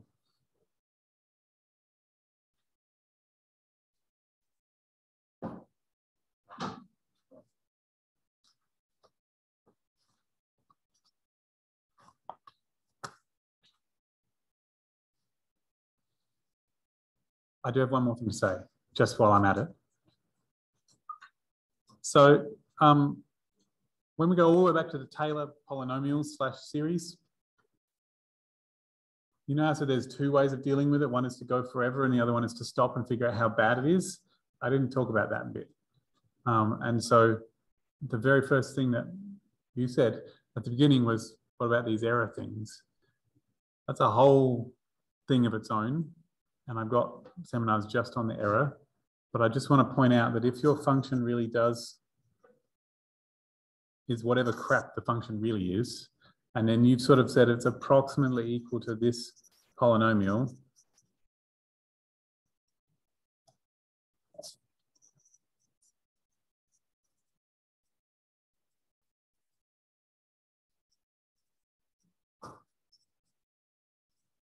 which is called Pnx,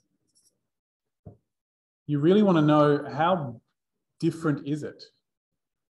And it's guaranteed to be equal at the position when x is equal to a, because that really is f of a will come out to what Pn of a is as well, because the zeros sort of match up. So you're guaranteed to match at the point where x is equal to a. So this is the actual function. And then your Taylor polynomial will be whatever it is. That's the purple there. And at this spot just here, they will match up exactly. And it's probably the only spot that they match up exactly. And the further away you get from this spot, the worse it's going to be. So when I'm quite close to this, it's my magnifying glass. There's my function, and there's my Taylor polynomial. They're very close together. And it'll be extremely difficult to tell. But when I'm further apart, further away, my function and my Taylor polynomial are further apart. And I want to know how close do I need to be for it to be, you know, as good as I would like, you know, 5 decimal places worth of accuracy. So that's one question you could ask, how close to the center do you need to be to get a certain level of accuracy? The other question is, well, what if I just had more terms in my Taylor polynomial? Maybe that would get it closer. How many terms do I need? They're two different questions you can ask, and they sort of come in tension. And Taylor, which is why they're called Taylor polynomials, figured out this awesome theorem that said, I don't know, but this is a pretty good guess. So it said that if you do this and you approximate f of x with Pn of x, which is a Taylor polynomial, degree n center A, then the difference between your actual function and the polynomial itself, which is what we want to know,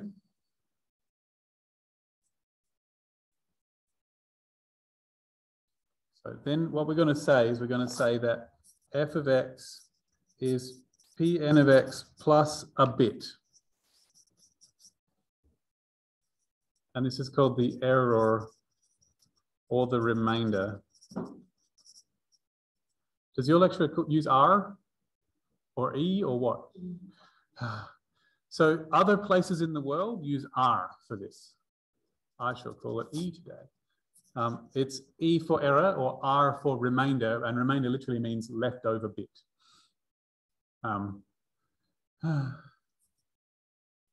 Good-o. But the idea is that you've got your function. To calculate your function, you calculate the Taylor polynomial first, and then there's this leftover bit that makes it the correct answer. And for most functions that we're familiar with these days, we can calculate this to great levels of accuracy. And if we want to know the error, we would just figure out them both and subtract. But imagine living in a land where you knew theoretically what this function was, like sine of x, but you didn't actually know how to calculate the exact answer for it. What is sine of 2 degrees? And your calculator can do that, and it's actually using a Taylor polynomial to do that. Especially a TI. Casio is probably using that plus a couple of other extra whiz-bang cool things, but you know, that's Casio, and it's very clean and blue. So what Taylor did, he said, look, if you don't know how to calculate f of x to a great degree of accuracy, then it's going to be extremely difficult to figure out how bad your polynomial approximation of it is. But I've got this cool idea. It can't be any worse than this.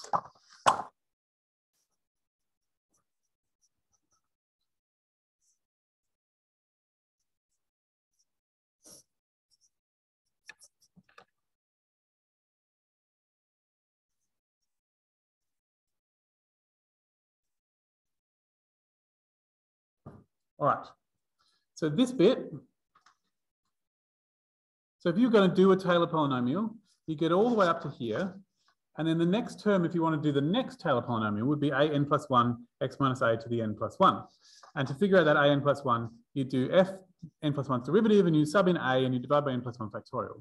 This is what the next term in the Taylor polynomial would be. And definitely it isn't, if your function isn't a polynomial, this is not the error. Because the error would be all the rest of the infinitely many things. And so this is the wrong answer if you put a in this spot. But what Taylor said was, yes, it is the wrong answer if you put a in this spot, but there is a number you can put in that spot and it will be the right answer. And your lecturer in your notes uses the Greek letter xi. Sometimes people pronounce it z, but like if you're going to call it z, then you have to call this letter p, which is what they do call it in Greek, but we've already got p in English, and so, you know, sorry, that's just a really bad reason that it's xi. But aren't you happy with, proud of my writing xi? It comes from the fact that the capital xi is just 3 lines, and you're going to connect those lines together. It took me decades to figure out how to do that. Some people would just prefer to write the letter Z in that spot, and that's fine as well. For some xi between a and the x I'm thinking of. So what Taylor did is he said, yes, I know that the next term in the Taylor polynomial is the wrong number to put in this spot to get the correct error, but there is a number that will go in that spot. But I don't know what it is. But I do know that it's somewhere between the center A and the x I'm thinking of. I don't know what it is, but there is one. There is definitely a correct answer, but I don't know what it is. And why does this help? Well, so it's always nice to know there is an answer, I guess. But it also helps because that means that if since you know the options for what this letter xi could be, if you run through all those options, and whichever of them is the biggest possible error, it can't possibly be any worse than that. That's the idea behind it. And so if you want to use Taylor's error formula to figure this out, you normally do the absolute value of it because you don't care whether it's plus or minus. So this technically, the theorem actually says that there is a number that will give you the correct plus or minus as well, but you don't care. You're going to choose, you're going to do the absolute value, and then you're going to think about which values of psi make this answer the biggest it can possibly be, and then whichever is the correct value of psi has got to give an error that's not as bad as that. And so there's always going to be a less than or equal to at the end. So it'll be something like, oh, I don't want to do it.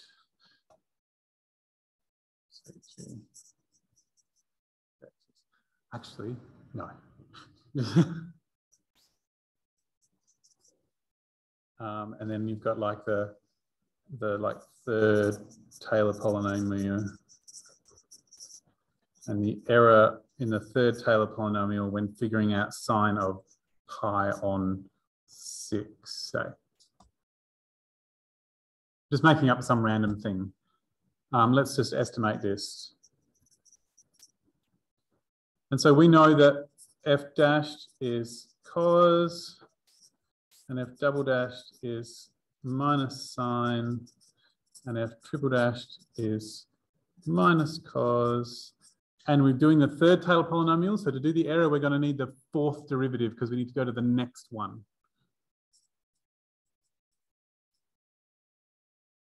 Back to sine again. Yay! That was nice of me. And so I know that there is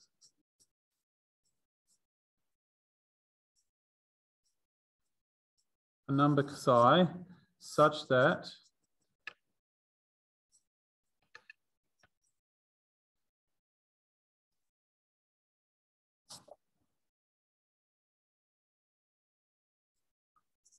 at x equals 0. Sorry, I didn't tell you what the center is. Sorry about that. So x equals 0 means it's x minus 0 in this spot. It's the third error, which means I have to use the fourth derivative in the fourth power. For some psi between 0 and pi on 6.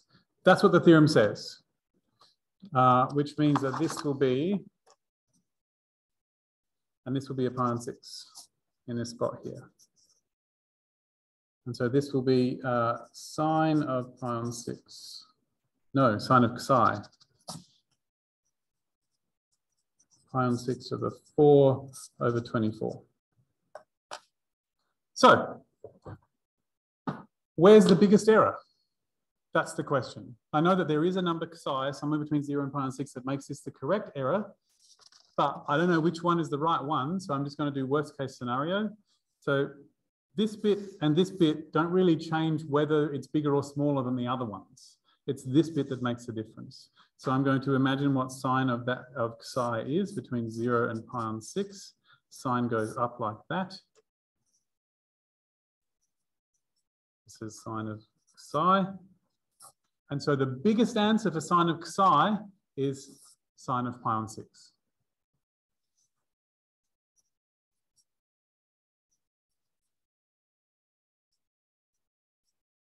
Which is a half. Yay. Okay. And so therefore, the error must be less than or equal to a half, which is whatever it is. That's where I get my calculator, which can do powers. And it's okay to do powers in your calculator for this because the whole point of this is to do things with powers instead of everything else. So we're allowed to use powers.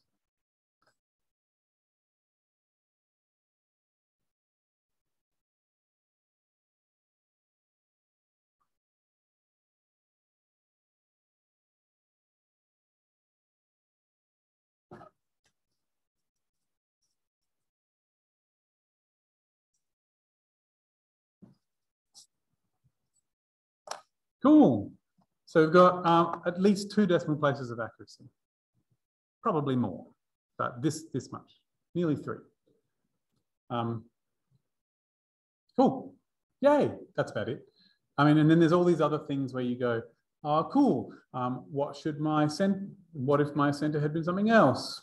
What if my, I know the best center is of course pi on 6 if you're trying to find pi on 6, but that seems like it's a bit of circular reasoning.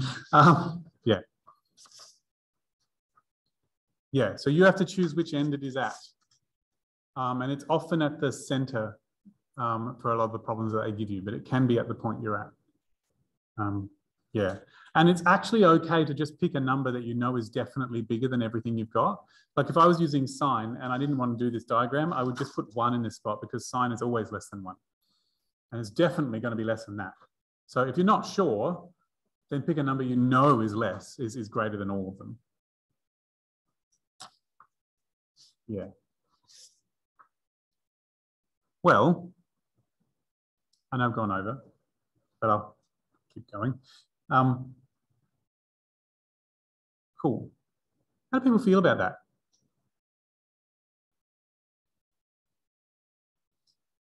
I remember that bit being just completely bamboozling when I was in first year.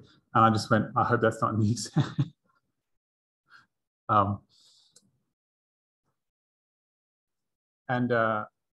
Sometimes that's your best approach when you're only a day out from the exam. But we're a week out from the exam. Well, a little bit less than that, I think.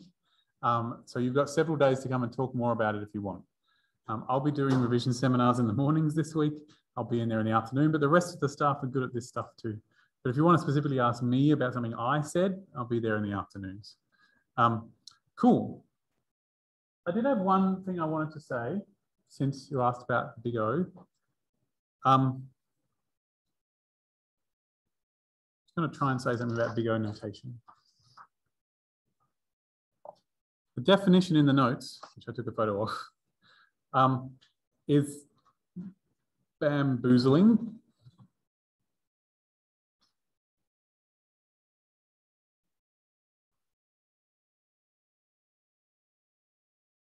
It says,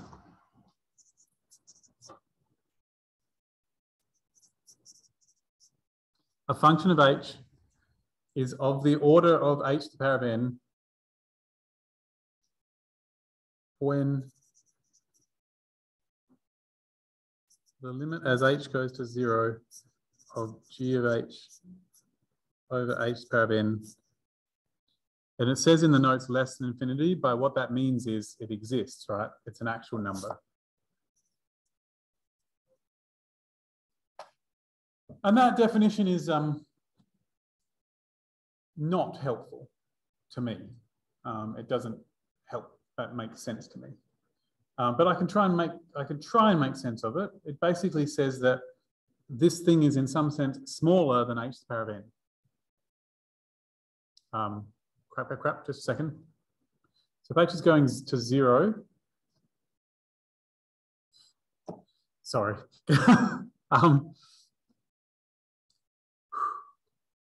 Okay. Right. Just going to ignore that for a moment. It stresses me out.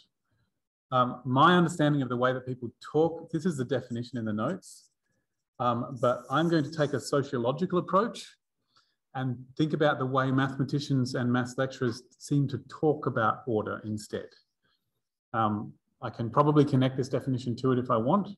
For the moment, I think just doing the sociology of it and just like, let's just do some anthropology and some linguistics and just watch them talk about it. Go, I can talk about it in those ways. So in my head, it's of this flavor. If you've got a function, which is a Taylor polynomial,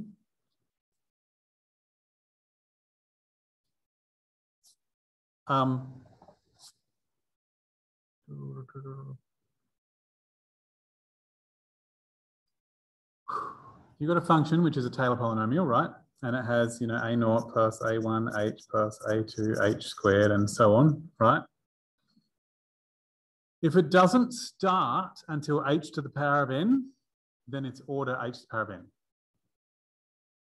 So this thing would be of order 1 because it starts at the h to the power of, at this constant term. Whereas this one,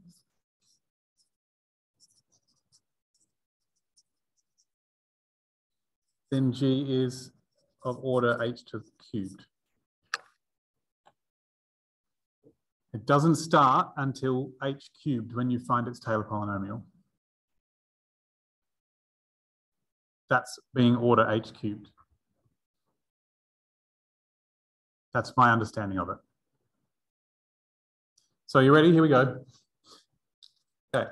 So my understanding of the way they talk about it is this. This is even better. No, this is what, don't, I've got it. I've got it. Here we go.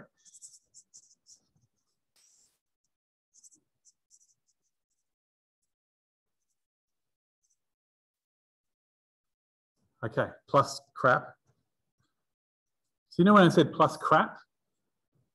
That bit is of order h to the 4 because it starts at h to the 4.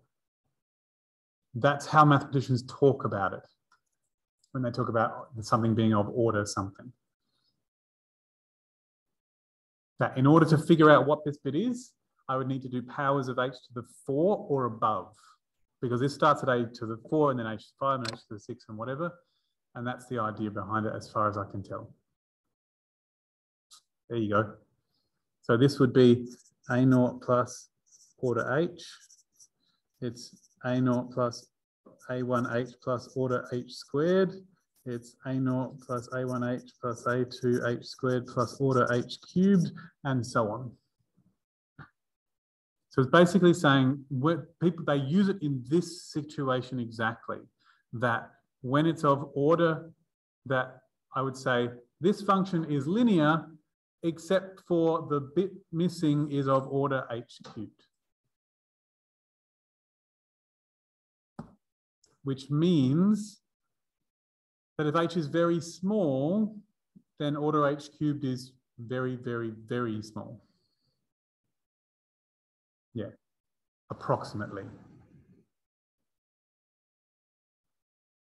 Yeah, I know that might not help, but that's my understanding of how they use it. They use it as if it means of the same size as about what h cubed does. But it could be like 10,000 times bigger than that. It's just that as the h shrinks, your function shrinks the same way. So let me think about that just a second. Oh, yes, that goes all the way back to the original. Yeah, got it. Just took me a while. So if you've got like f of x,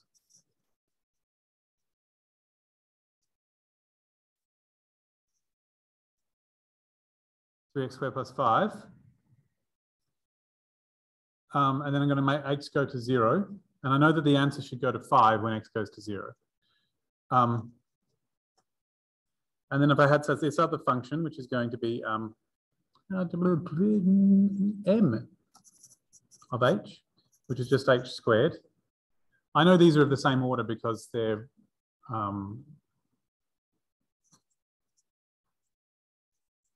nope. No, I don't like it.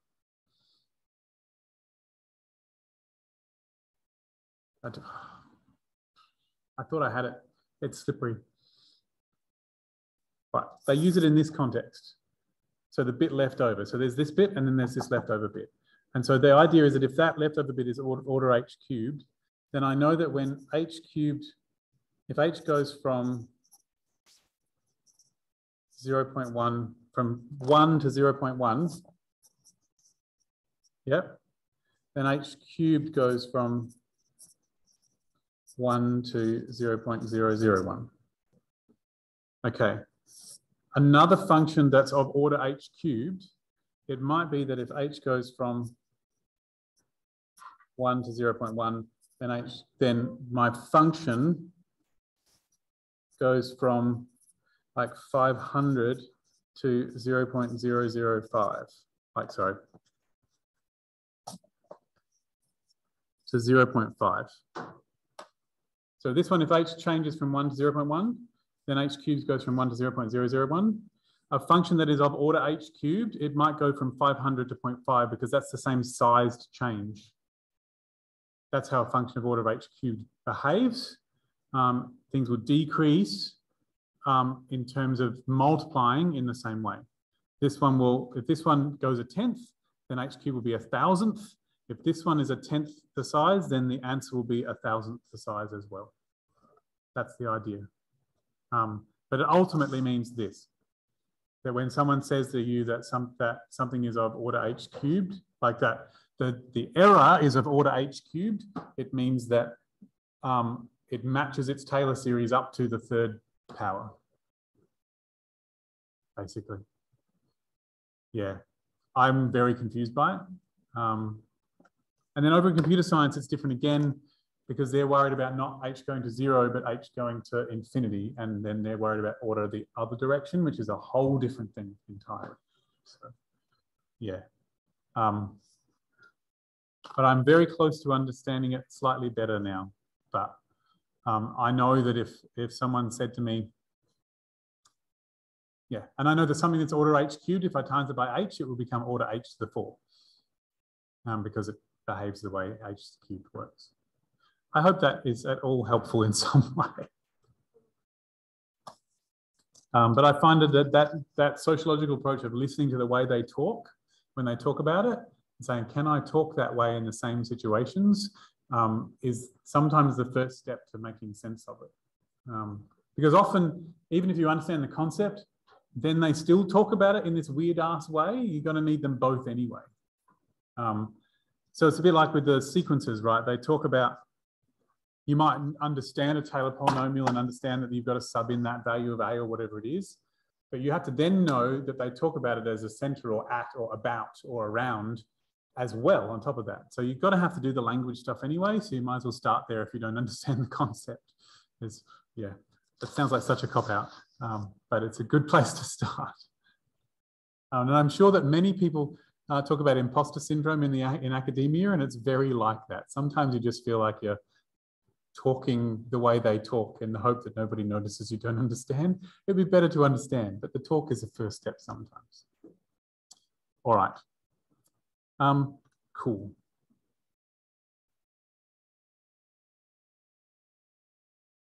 I do want to do one last thing, because you deserve this, except let me look at the chat. The big O notation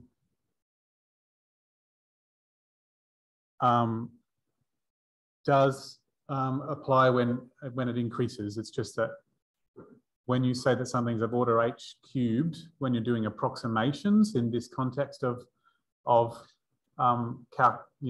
Taylor series and stuff, then order h cubed is better than order h squared, because it tends to be closer to the correct answer, because your h's are small. If h is 0.1, then h cubed is smaller than h squared is. But in computer science, you use order, they tend to use big O notation to talk about the complexity of an algorithm and how long it takes for the computer to do the algorithm. And in that case, h cubed is bigger than h squared and is worse. And so in computer science, order h cubed, and it won't be h, it'll be n. Order n cubed is worse than order n squared. You want the n, you want it to be as small as possible. But in the Taylor series approximations, you want your order to be as big as possible, because you want it to be, because for small numbers, when you do high powers, the error is smaller. So that's the difference. It still applies, but you're looking for a different result, which can be confusing. Yeah. Okay. I did want to say one last thing, which is about orthogonal projection, because I want to do something that I haven't done in a few years. That I think is fun. So, okay. There's a whole different tack.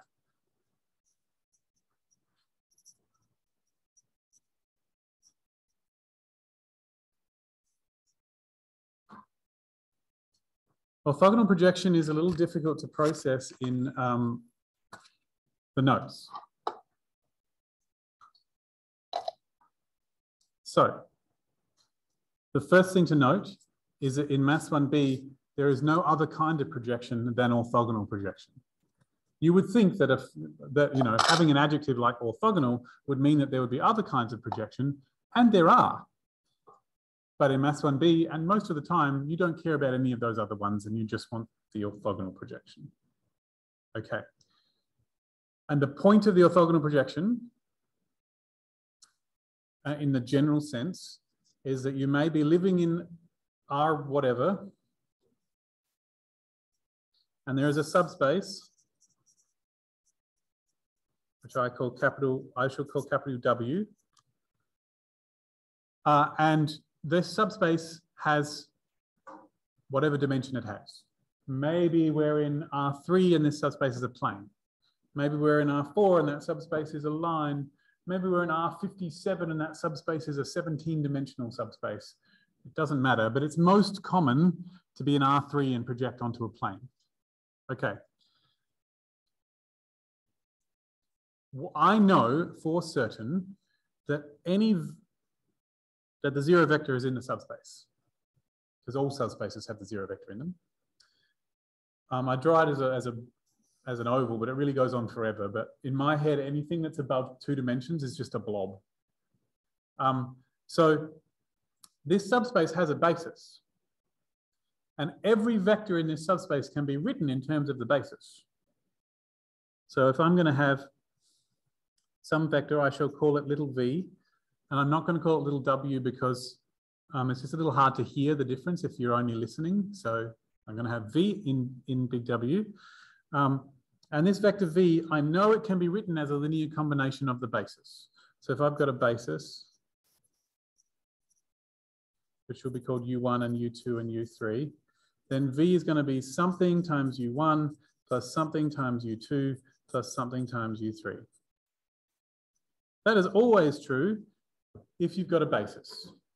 That's what a basis is for. It's specifically designed so that everything in the subspace can be written as a combination. And that must mean there is a choice of numbers that goes in these spots. At the moment, it's feeling very like Taylor's theorem. Hey, there's a number I can put in this spot that'll work. And there are many ways to find it, and a lot of them use row operations.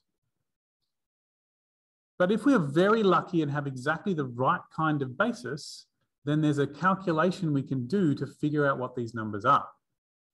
If my basis is an orthonormal basis, meaning they're all at right angles to each other and they're all length 1,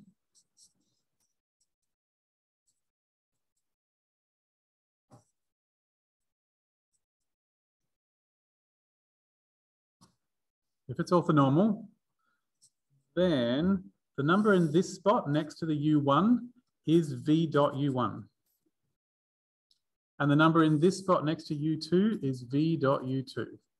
And the number in this spot next to U3 is v dot U3.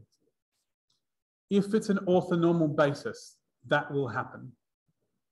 So instead of doing all the things where you put columns next to columns, vectors as columns and your answer there and you row reduce and it tells you what the numbers are, if it's an orthonormal basis, all I have to do is use dot products and it will do that trick, which is really cool. Okay, sweet. That's part 1.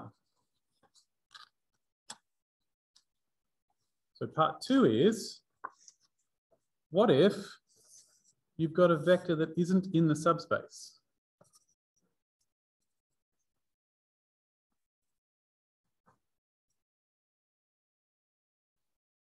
What then?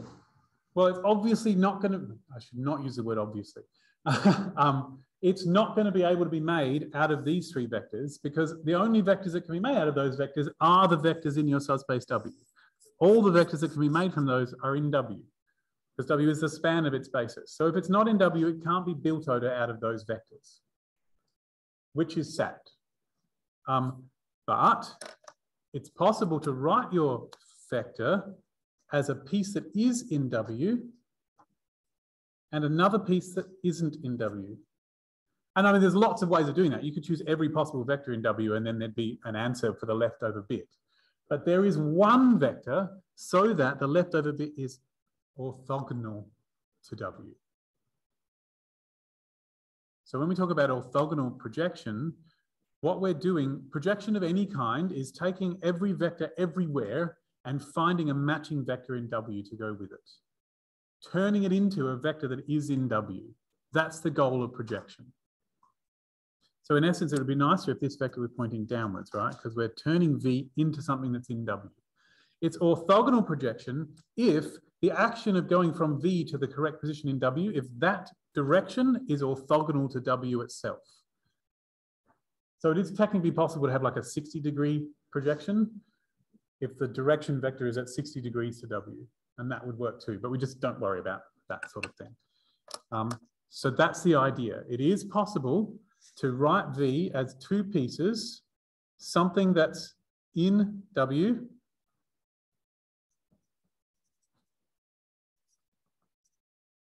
plus something orthogonal to W.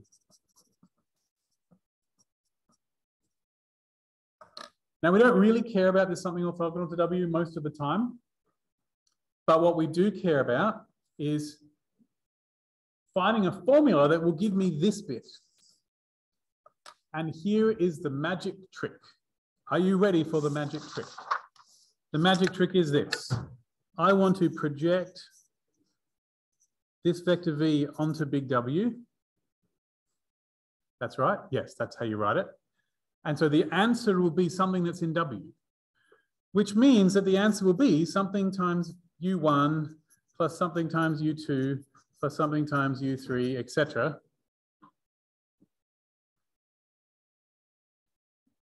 Right? I have to figure out what because everything that's in W, including the answer to this problem of the projection, is a combination of U1 and U2 and U3. And I just need to figure out what the correct numbers are. The magic trick is it's the same as the correct numbers were, even if it was in W to begin with. This is still V dot U1. And this is still V dot U2. And this is still V dot U3, as long as U1 and U2 and U3 are an orthonormal basis. That is the magic trick. If you're in V already, then this will be V. If you're not in V already, then it will be something that's in big W. If you're in big W already, this will be the vector you started with. If it's not in big W already, it will be a vector in big W, and the action that goes from V to that spot will be perpendicular to W as well. So cool. Yeah. So the big question is, how do you find an orthonormal basis? Because we can't do this process. I mean, it's technically possible to do this without an orthonormal basis, but it's hard. How do you find an orthonormal basis if you don't have one already?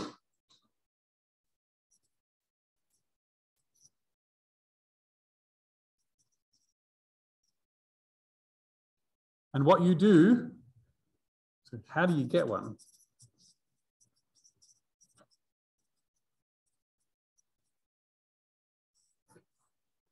What you do is first you find a basis by whatever methods you have for finding a basis, which is often solving the linear equations, or, you know, it's got a span and you do some row operations and find which of them are independent. You have to have a basis first, and then you have to do the Gram-Schmidt process. So step 0, have a basis,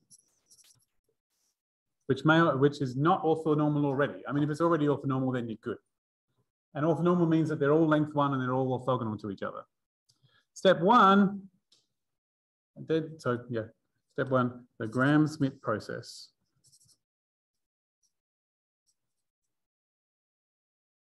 I don't think there's a D.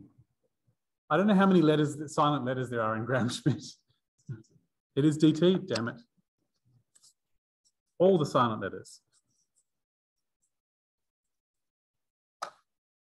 Actually, the M is silent too. Sorry, very bad joke. Okay, so have a basis and then do the Gram-Schmidt process. And are you ready? The Gram-Schmidt process has as many steps as there are vectors. You have to turn your existing basis into an orthonormal basis one vector at a time.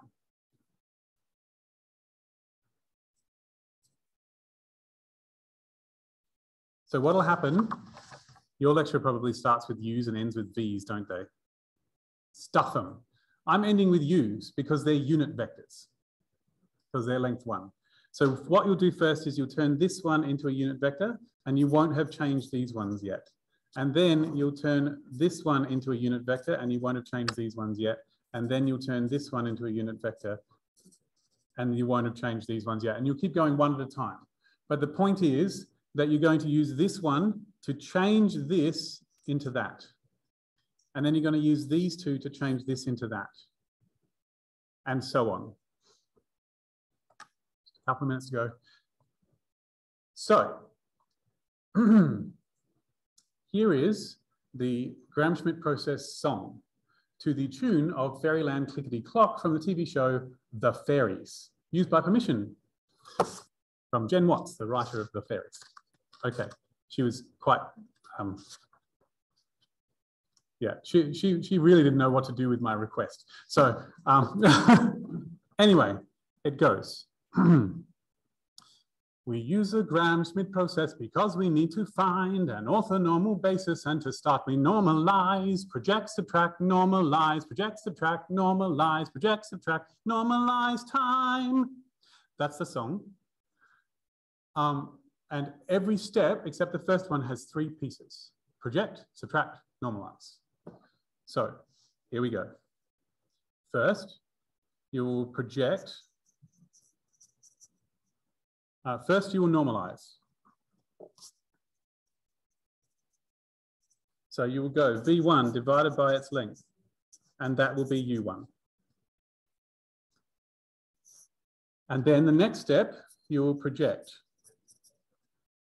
So you'll find the projection of U2 onto the ones you have so far.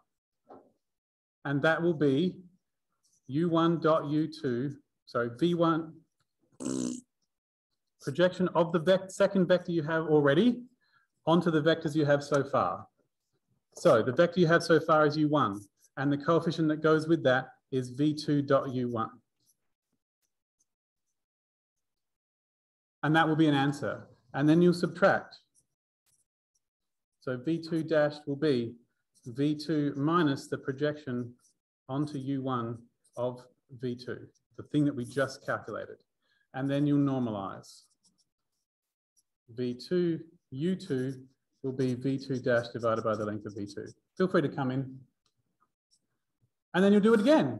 You'll project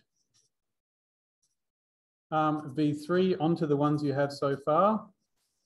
So that will be some multiple of U1 plus some multiple of U2, and the correct multiple is V3.U1, and the correct multiple is V3.U2. And then you'll subtract.